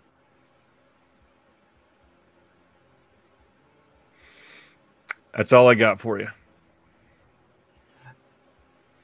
I'm not going to go ahead and shuffle through the papers to figure out which one, but since you brought Morricone up, one of the scores that is going to be available this weekend, again, can't remember the name, which movie, but one's going to be out for Record Store Day. And he's a pretty good mainstay, good for one or two of those to pop up each year, whether it's in this main Record Store Day or Black Friday. Yeah, he's done all right over his career, I guess. Yeah, has a few classics in there. All right, number 3, my friend. All right, so when we were putting our list together, I felt pretty confident that we were going to not have the same. I don't think either of us was going to have the same movie score. I kind of said to myself, though, I think we're going to have 10 different composers here. I was wrong. Because, and this was, I want to say, from 2 Record Store Days ago, maybe longer at this point, in the last few years being a blur and everything. So this was one I got from Record Store Day. I'm having the opportunity to listen to it now away from the movie. I'm really impressed at how well it stands on its own, because if you love this movie, it's almost impossible to ignore the music. I mean, because it's so front and center in it. And this, I can remember seeing the VHS box of it. Didn't see it until I was in college, but could remember, I think it was, I actually, before tonight, had it in my head that it was more than just Francis Ford Coppola that was involved with it as a executive producer. I thought Lucas was somehow involved as well, but I think everything I read up on, I was mistaken. When we showed this at my college, they went out of their way to bring in extra like PA speakers so that we could get the full effect of the score. And I saw it then, and eventually saw it some years later, and then got the Criterion box and have vowed at some point to get beyond this first movie, but I haven't, and that is Koyaanisqatsi from Philip Glass. Wow. I got to see this again over at the here we go. Over at the Tampa Theater a few years back, and it just floored me all over again. And that was before they put out this this particular actually. And the funny thing about it was you were talking before about how Record Store Day ends up bringing these different titles out on vinyl for the first time. While this may have been out on vinyl previously, it was not the complete score. So I think several of the songs were shortened or just simply not there. The grid is the whole third side of this record. And it's just one of those. There's something that's so simple and beautiful about the composition that's curious to see here. Sibner says, I've now twice found signed Philip Glass CDs of the Hours while shopping secondhand, both of them for $1. Wow. Maybe that was some promotion that went wrong. Only signed 412,000 of them. It just seems an odd thing for that. There has to be a story behind that. But there is just something so simple about the way he composes. And you take that song, that composition, The Grid, it's 20 minutes. But if you isolate the part that is unique, it's just like this short segments of it that are just repeated over and over and over and over again, which works great for the film. And just there's just something about, and it's something that I think I need to explore further in terms of in terms of that particular type of classical music, because there's something to it that I haven't quite gotten my hands around. And again, while I'm impressed how well it works as just a listening experience, it's hard to separate from that movie itself. And the fact that Awaken got that announcement earlier today, and I was literally listening to the score when that announcement came, and I was like, if you believe in like weird signs, like, sure, okay, I need to go get this now. Finally. Fine. You twisted my arm. Perfect. It seems like in the chat, Sibner's the only one that cares about scores, but we've got an interesting list so far. I'm really happy with these. Kind of shocked that we've both picked Philip Glass, but I'm glad. This next one is probably only going to be me, because this is a very mainstream pick, and this is very, like, probably quite a bit off brand for me. But I just gotta kind of hand it to the two of them. This is one of the best scores of the last 20 years. I still think it's not the best, because my number 2 I think is the best. But this one, I'm gonna have to go with Trent Reznor and Atticus Ross for The Social Network. Again, it's very mainstream, and that usually isn't the way I lean. But this entire score is just perfect. And when you think about it, for a movie about the founding of Facebook, if it had a boring score, this movie would have been fucked. The score for this movie is incredible. And when we're watching this movie, and it has some of the most eloquently written, fully David Fincher dialogue, it goes into these depths that it needs these striking musical moments. And the way that they deliver on this score, it just over and over again, it constantly comes through. I immediately bought this one, I think on CD and vinyl, back when it first came out.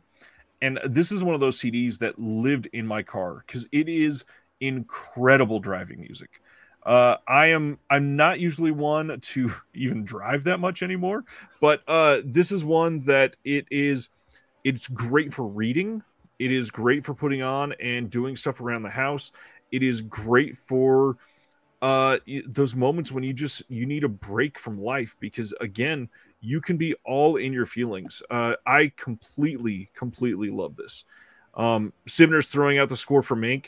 I'm a terrible Fincher fan because I've still not seen Mank. I don't know why I'm making myself wait, but I'm eager to see what he's got coming out this fall. I love this score. I don't love everything else from Trent Reznor and Atticus Ross. I liked Nine Inch Nails plenty back in the day, but I think that Reznor is really on top of his game with the stuff that he's done for scores. Yeah, one that if we were just with the rules that I set in on this, there was no way it was ever going to make it. But as I was going through my CDs, I saw the one for Natural Born Killers. Ah, yeah, that's a good one. And now to think about that and where he has progressed since then, I don't think anybody had it on their card that was going to happen. No. And it's all the more impressive, I think. Completely agree. All right, my friend, we're on top 2 territory. All right, so this one, different kind of documentary that we're going to for this one. One about a movie about a movie, or more accurately, a movie that never was. And this soundtrack shouldn't be what it is, because I mean, documentaries, I mean, obviously, by the last example by itself. Let's see. Travis says he still hasn't seen Once Upon a Time in America. You got to see it, my friend. So obviously, a documentary having a tremendous score has its place. Obviously, this last one speaks to that. But the fact that this serves not only as a score to a documentary, but also a score. It could have been even though it wasn't the artists who were supposed to originally score this film. It could have been the score for this movie, and that's Jodorowsky's Dune. I don't know. I know that this is still this is widely available as a vinyl record. I don't know if all the editions include this poster. And this is one that went up pretty much the day I got it and hasn't come down since. There's just something about this that just, it's nice. It's futuristic in a way that you don't. I don't feel like I see this enough in visions of the future, for better or for worse. This is one of the ones that I wanted to attempt to show off. They have very different variations when they do the releases on this one, and I don't know how well that's showing up, but it's decent. Yeah, that's one. And then let me go ahead and wow. So all of them kind of a different sort of splatter effect there. And it's having Jodorowsky's voice bookend the score, gives it maybe a little bit of a biographical element to it that maybe brings it back to working as a score for the documentary. Yeah. But the fact that they had the sense to go ahead and score it to the storyboards that had been put together and been sitting for all those years, definitely helped enhance that documentary. And the score on itself, it's one that you can just get lost in a way of like a lot of good prog rock music from the period that film would have been made in. All right. So my number two is a fairly recent discovery for me. I think I saw the film for the first time. Oh gosh. I'm going to say about a year and a half ago, maybe a little more. And this score immediately captured me. Like I've alluded to, I think that this is the best score of the last 10 years by a long shot. I think, obviously this is for my taste. A lot of people are going to think that this is terrible, but I am huge on jazz when it's well done and done in a way that is whimsical, I guess, and not in like a pretentious old-timey jazzy whimsical way, but in more of like an adventurous whimsical. And it helped elevate the themes in this movie so much that I fell in love with this movie. And obviously nowadays we've got a little bit of an issue because the film itself is great, but as somebody in it that's now a little problematic as of the last couple months. I am stoked to try to give a little more attention to a composer that has been doing some stuff for A24, which I know that's full of pretension and all that stuff, but his name is Emil Masri. And one of his other scores, actually, I also really love, and that is for the movie Minari. I think he did great for Minari, but I think his breakout film for composing is still his best film for composing, in my opinion, and that is The Last Black Man in San Francisco. So the film itself is very good. I said it's got somebody problematic. Jonathan Majors is in it. He beat up multiple people. He's a piece of shit. I get it. Either way, the story is just it is a film all about race and yet not about race at all. And it's not one of those ones that is exploiting on like white guilt or anything like that. So it's nice to see a film like this be successful on the acting front, on the plot front, on the score front, and on top of all that, have incredible performances from literally everybody in the movie. The score for this movie is bouncy. It is profound. It is incredibly engaging. It is playful when it needs to be. It is this unique blend of like San Francisco and New Orleans a little bit. And it's just this wonderful atmosphere that is the best possible soundtrack to your life, no matter what you're doing. It has been like the magic I've needed. I've listened to this score far too many times in the last year and a half. It is just a gift in my life that I will continue to go back to because it is incredible. And Emil Masri, I don't know how he does it, but some of the stuff that he's done, like singular tracks on a couple of his other scores, are brilliant, but nothing as an entire package has come even remotely close to The Last Black Man in San Francisco.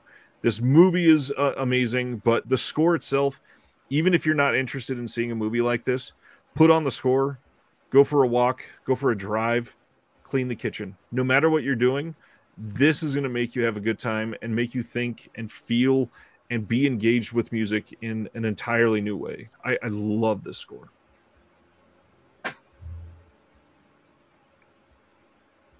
I feel like my number one's going to be a real downer then. Mine too, a little bit. This one, I can't. The fact that it's done by an artist who's probably known more for his pop music makes it perhaps easy to discount as a proper score. But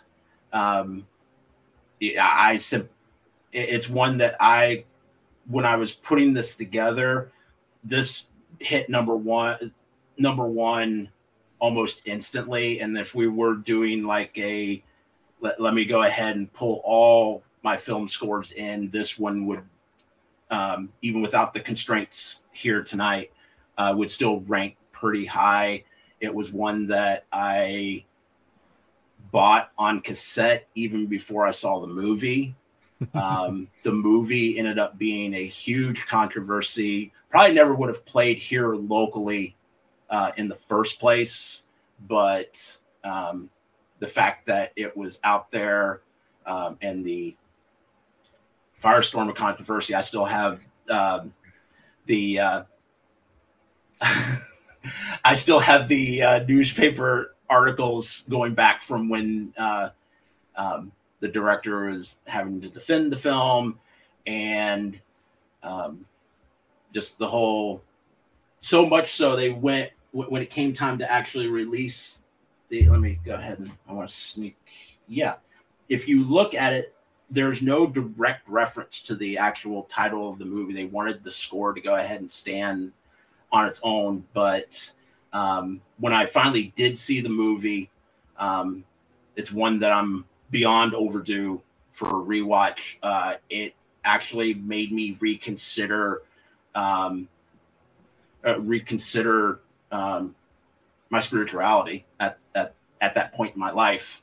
And my parents were very cool about how they approached religion. They didn't force it on me like I know a lot of parents of my generation did. And this movie initially pushed me towards it. And what happened, without going into a much more extended story of it, it didn't go well. It was just a very quick, brief hit and run experience with it, and it's something it soured me on organized religion in pretty much any and all forms in one fell swoop. But looking at it in the scope of the director's career since, clearly he was looking to explore different sides, different religions around the world. And this was the first of 2, maybe 3 films that he did to explore it. This would be Peter Gabriel's Passion, otherwise Martin Scorsese's Last Temptation of Christ. I again bought it on cassette, got it on CD back in the day.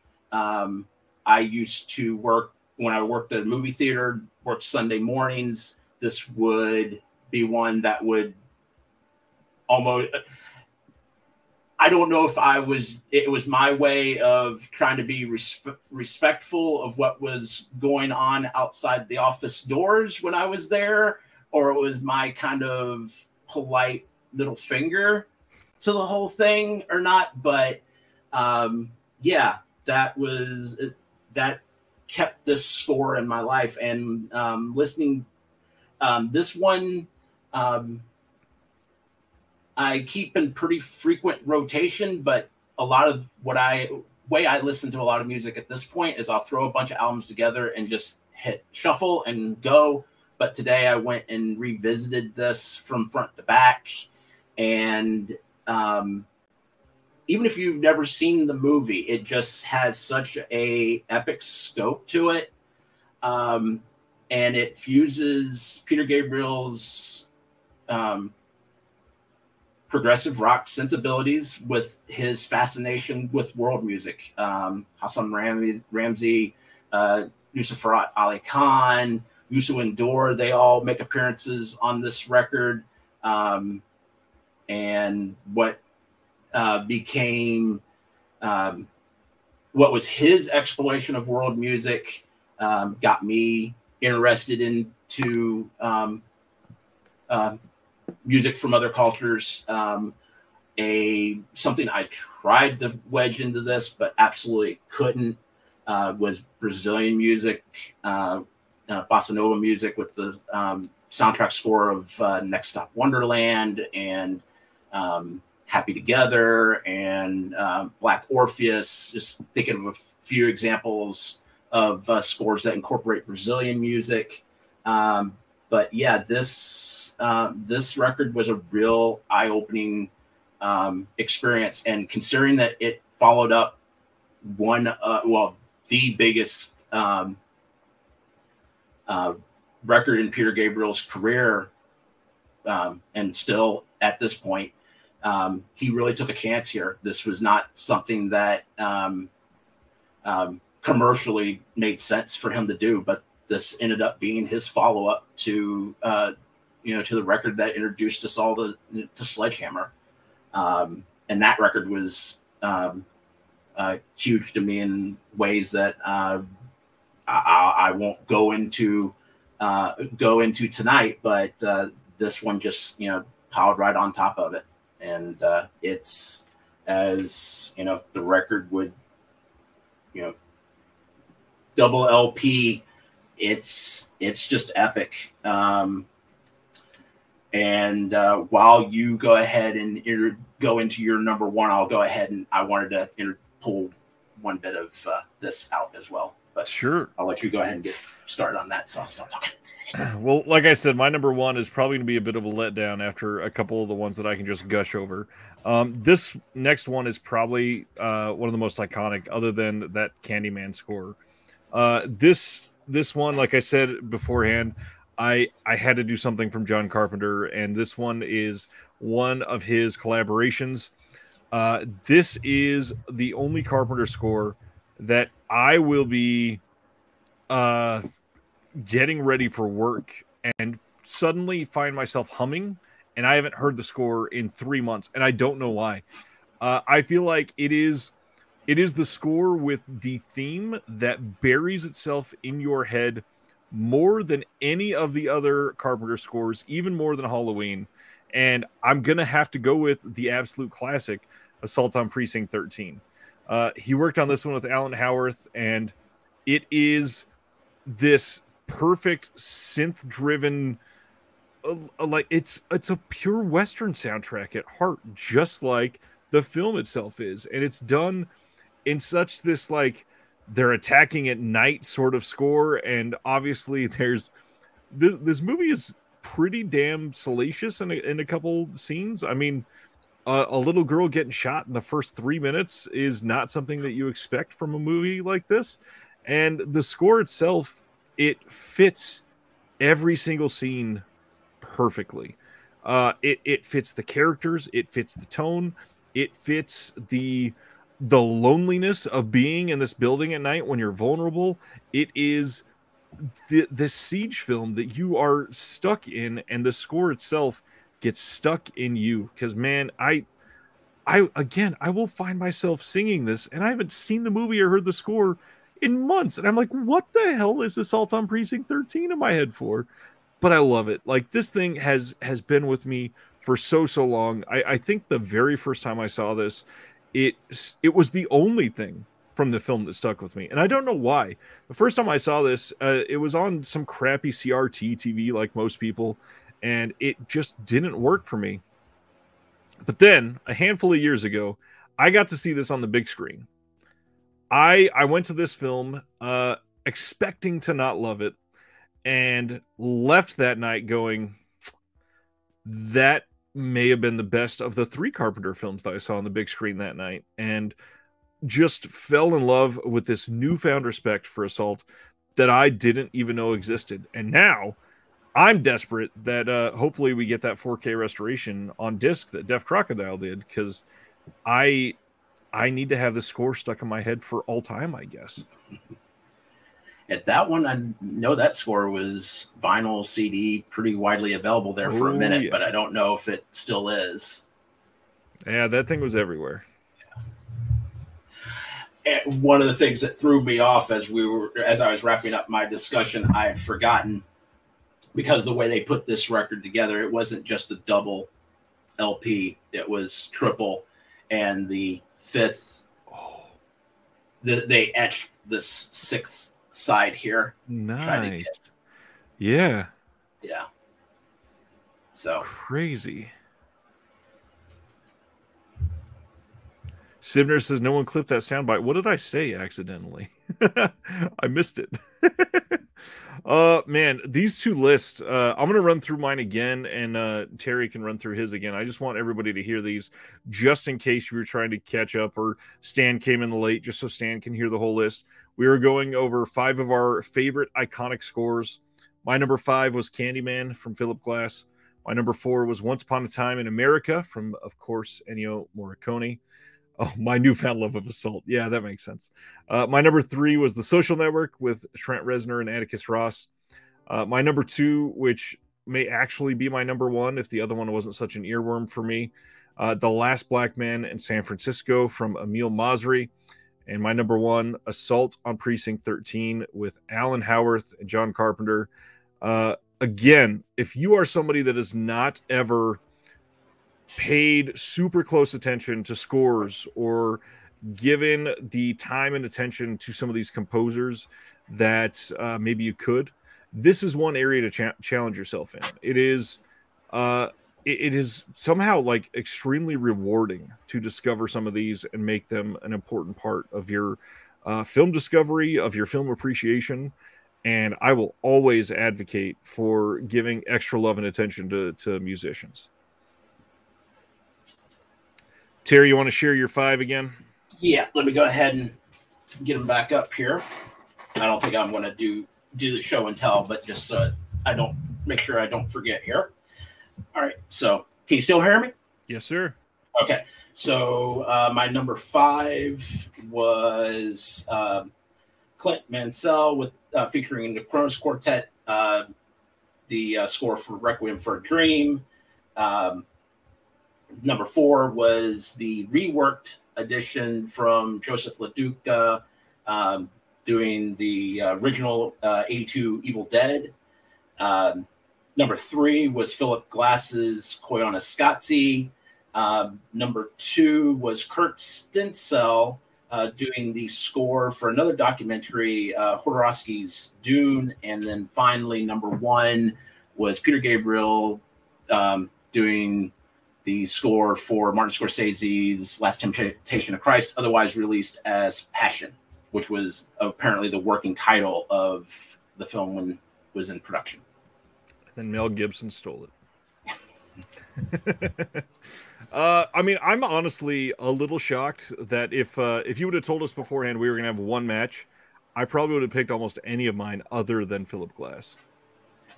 Yeah, and it's weird because with Philip Glass, that score was something that always stayed with me from the first time that I'd seen the movie. But other than some other, because we had film projectionists there at the college who 1 or 2 of them were really into Philip Glass. So I think I heard like Einstein on the Beach back then, but he wasn't a composer that really stayed with me other than the one score. Yeah, I get that. I mean, he's done. God, there's a few that he's done. Like, was it something in the 2000s that was really good as well? God, I'm gonna kick myself for this afterwards. I can't remember what it was. Let me. Pulling up his things now. Definitely not The Illusionist. Secret Window was actually pretty good. Huh. I can't remember what I'm thinking of. Maybe it was early 2010s. He's done a lot of stuff over the years, but the stuff that he was a main composer on, like, he's not done a whole lot of others. Like The Thin Blue Line, he was great. Hamburger Hill, he was great. Mishima, of course. Yeah, Mishima was easily one of the best ones. Yeah, Philip Glass is. Yeah, The Hours is a big one, of course. Oh man, look at that. Stan says, got to see Glass play the score live, accompanying a screening of the film at Royce Hall at UCLA. Good Lord. Good gosh, Stan. And I see Sibner making reference to Kundun, which was one of Scorsese's other explorations of religion. So, well, this was a lot of fun. I know that this was a little bit of a deviation for the channel, focusing on music, but I hope somebody got something out of this. Again, reminder, it is Record Store Day this weekend. I had, I think it was 2 people today messaged me before I posted the stream asking if we were going to be doing stoner films. So many people disappointed that I'm not talking about stoner films tonight. And I get that. It's probably not going to be 420 on a Thursday night for multiple years, but unfortunately. To that end, though, if this will sort of tie into the last mention I wanted to make, and that is a label, the Numero Group out of Chicago. They do a lot of. Now thinking back on my discovery of that label, and then later discovering Vinegar Syndrome, I feel in their, even though they are operating from two different medium, they have a very similar sensibility of just wanting to bring out things that maybe didn't get their proper due in their time. And that's something that Numero does for music. And while they themselves are highly critical of Record Store Day, as a number of select labels out there are, I totally respect that. But I mean, the fact that, we're going to have potentially a lot of Taylor Swift fans discover Record Store Day come Saturday just because of a release, I don't frown on that. I mean, if it's one and done, they don't come back, great. They at least got to have their experience of it. I feel like this is something at its best should be experienced at least once if you're a music fan. But if they see something while they're there and it gets them to explore, whether it's another type of music or even just another, even if it's just another pop artist, it gets them to come back to that store next week, next month, whatever. I feel that's a win for stores and 100% and everybody else. But I wanted to go ahead and try, because I had this and it seemed appropriate with the fact that tonight was 420. So I'm going to go ahead and cut the lights out here, and we'll go ahead and just show this particular piece of artwork work off, and we can go from there. So give me just a moment. Terry's going all out for the theatrics. I love that we can see the tie-dye only. That's very 420. Oh, dang.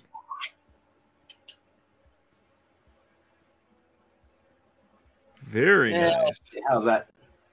Maybe back the light up a little bit.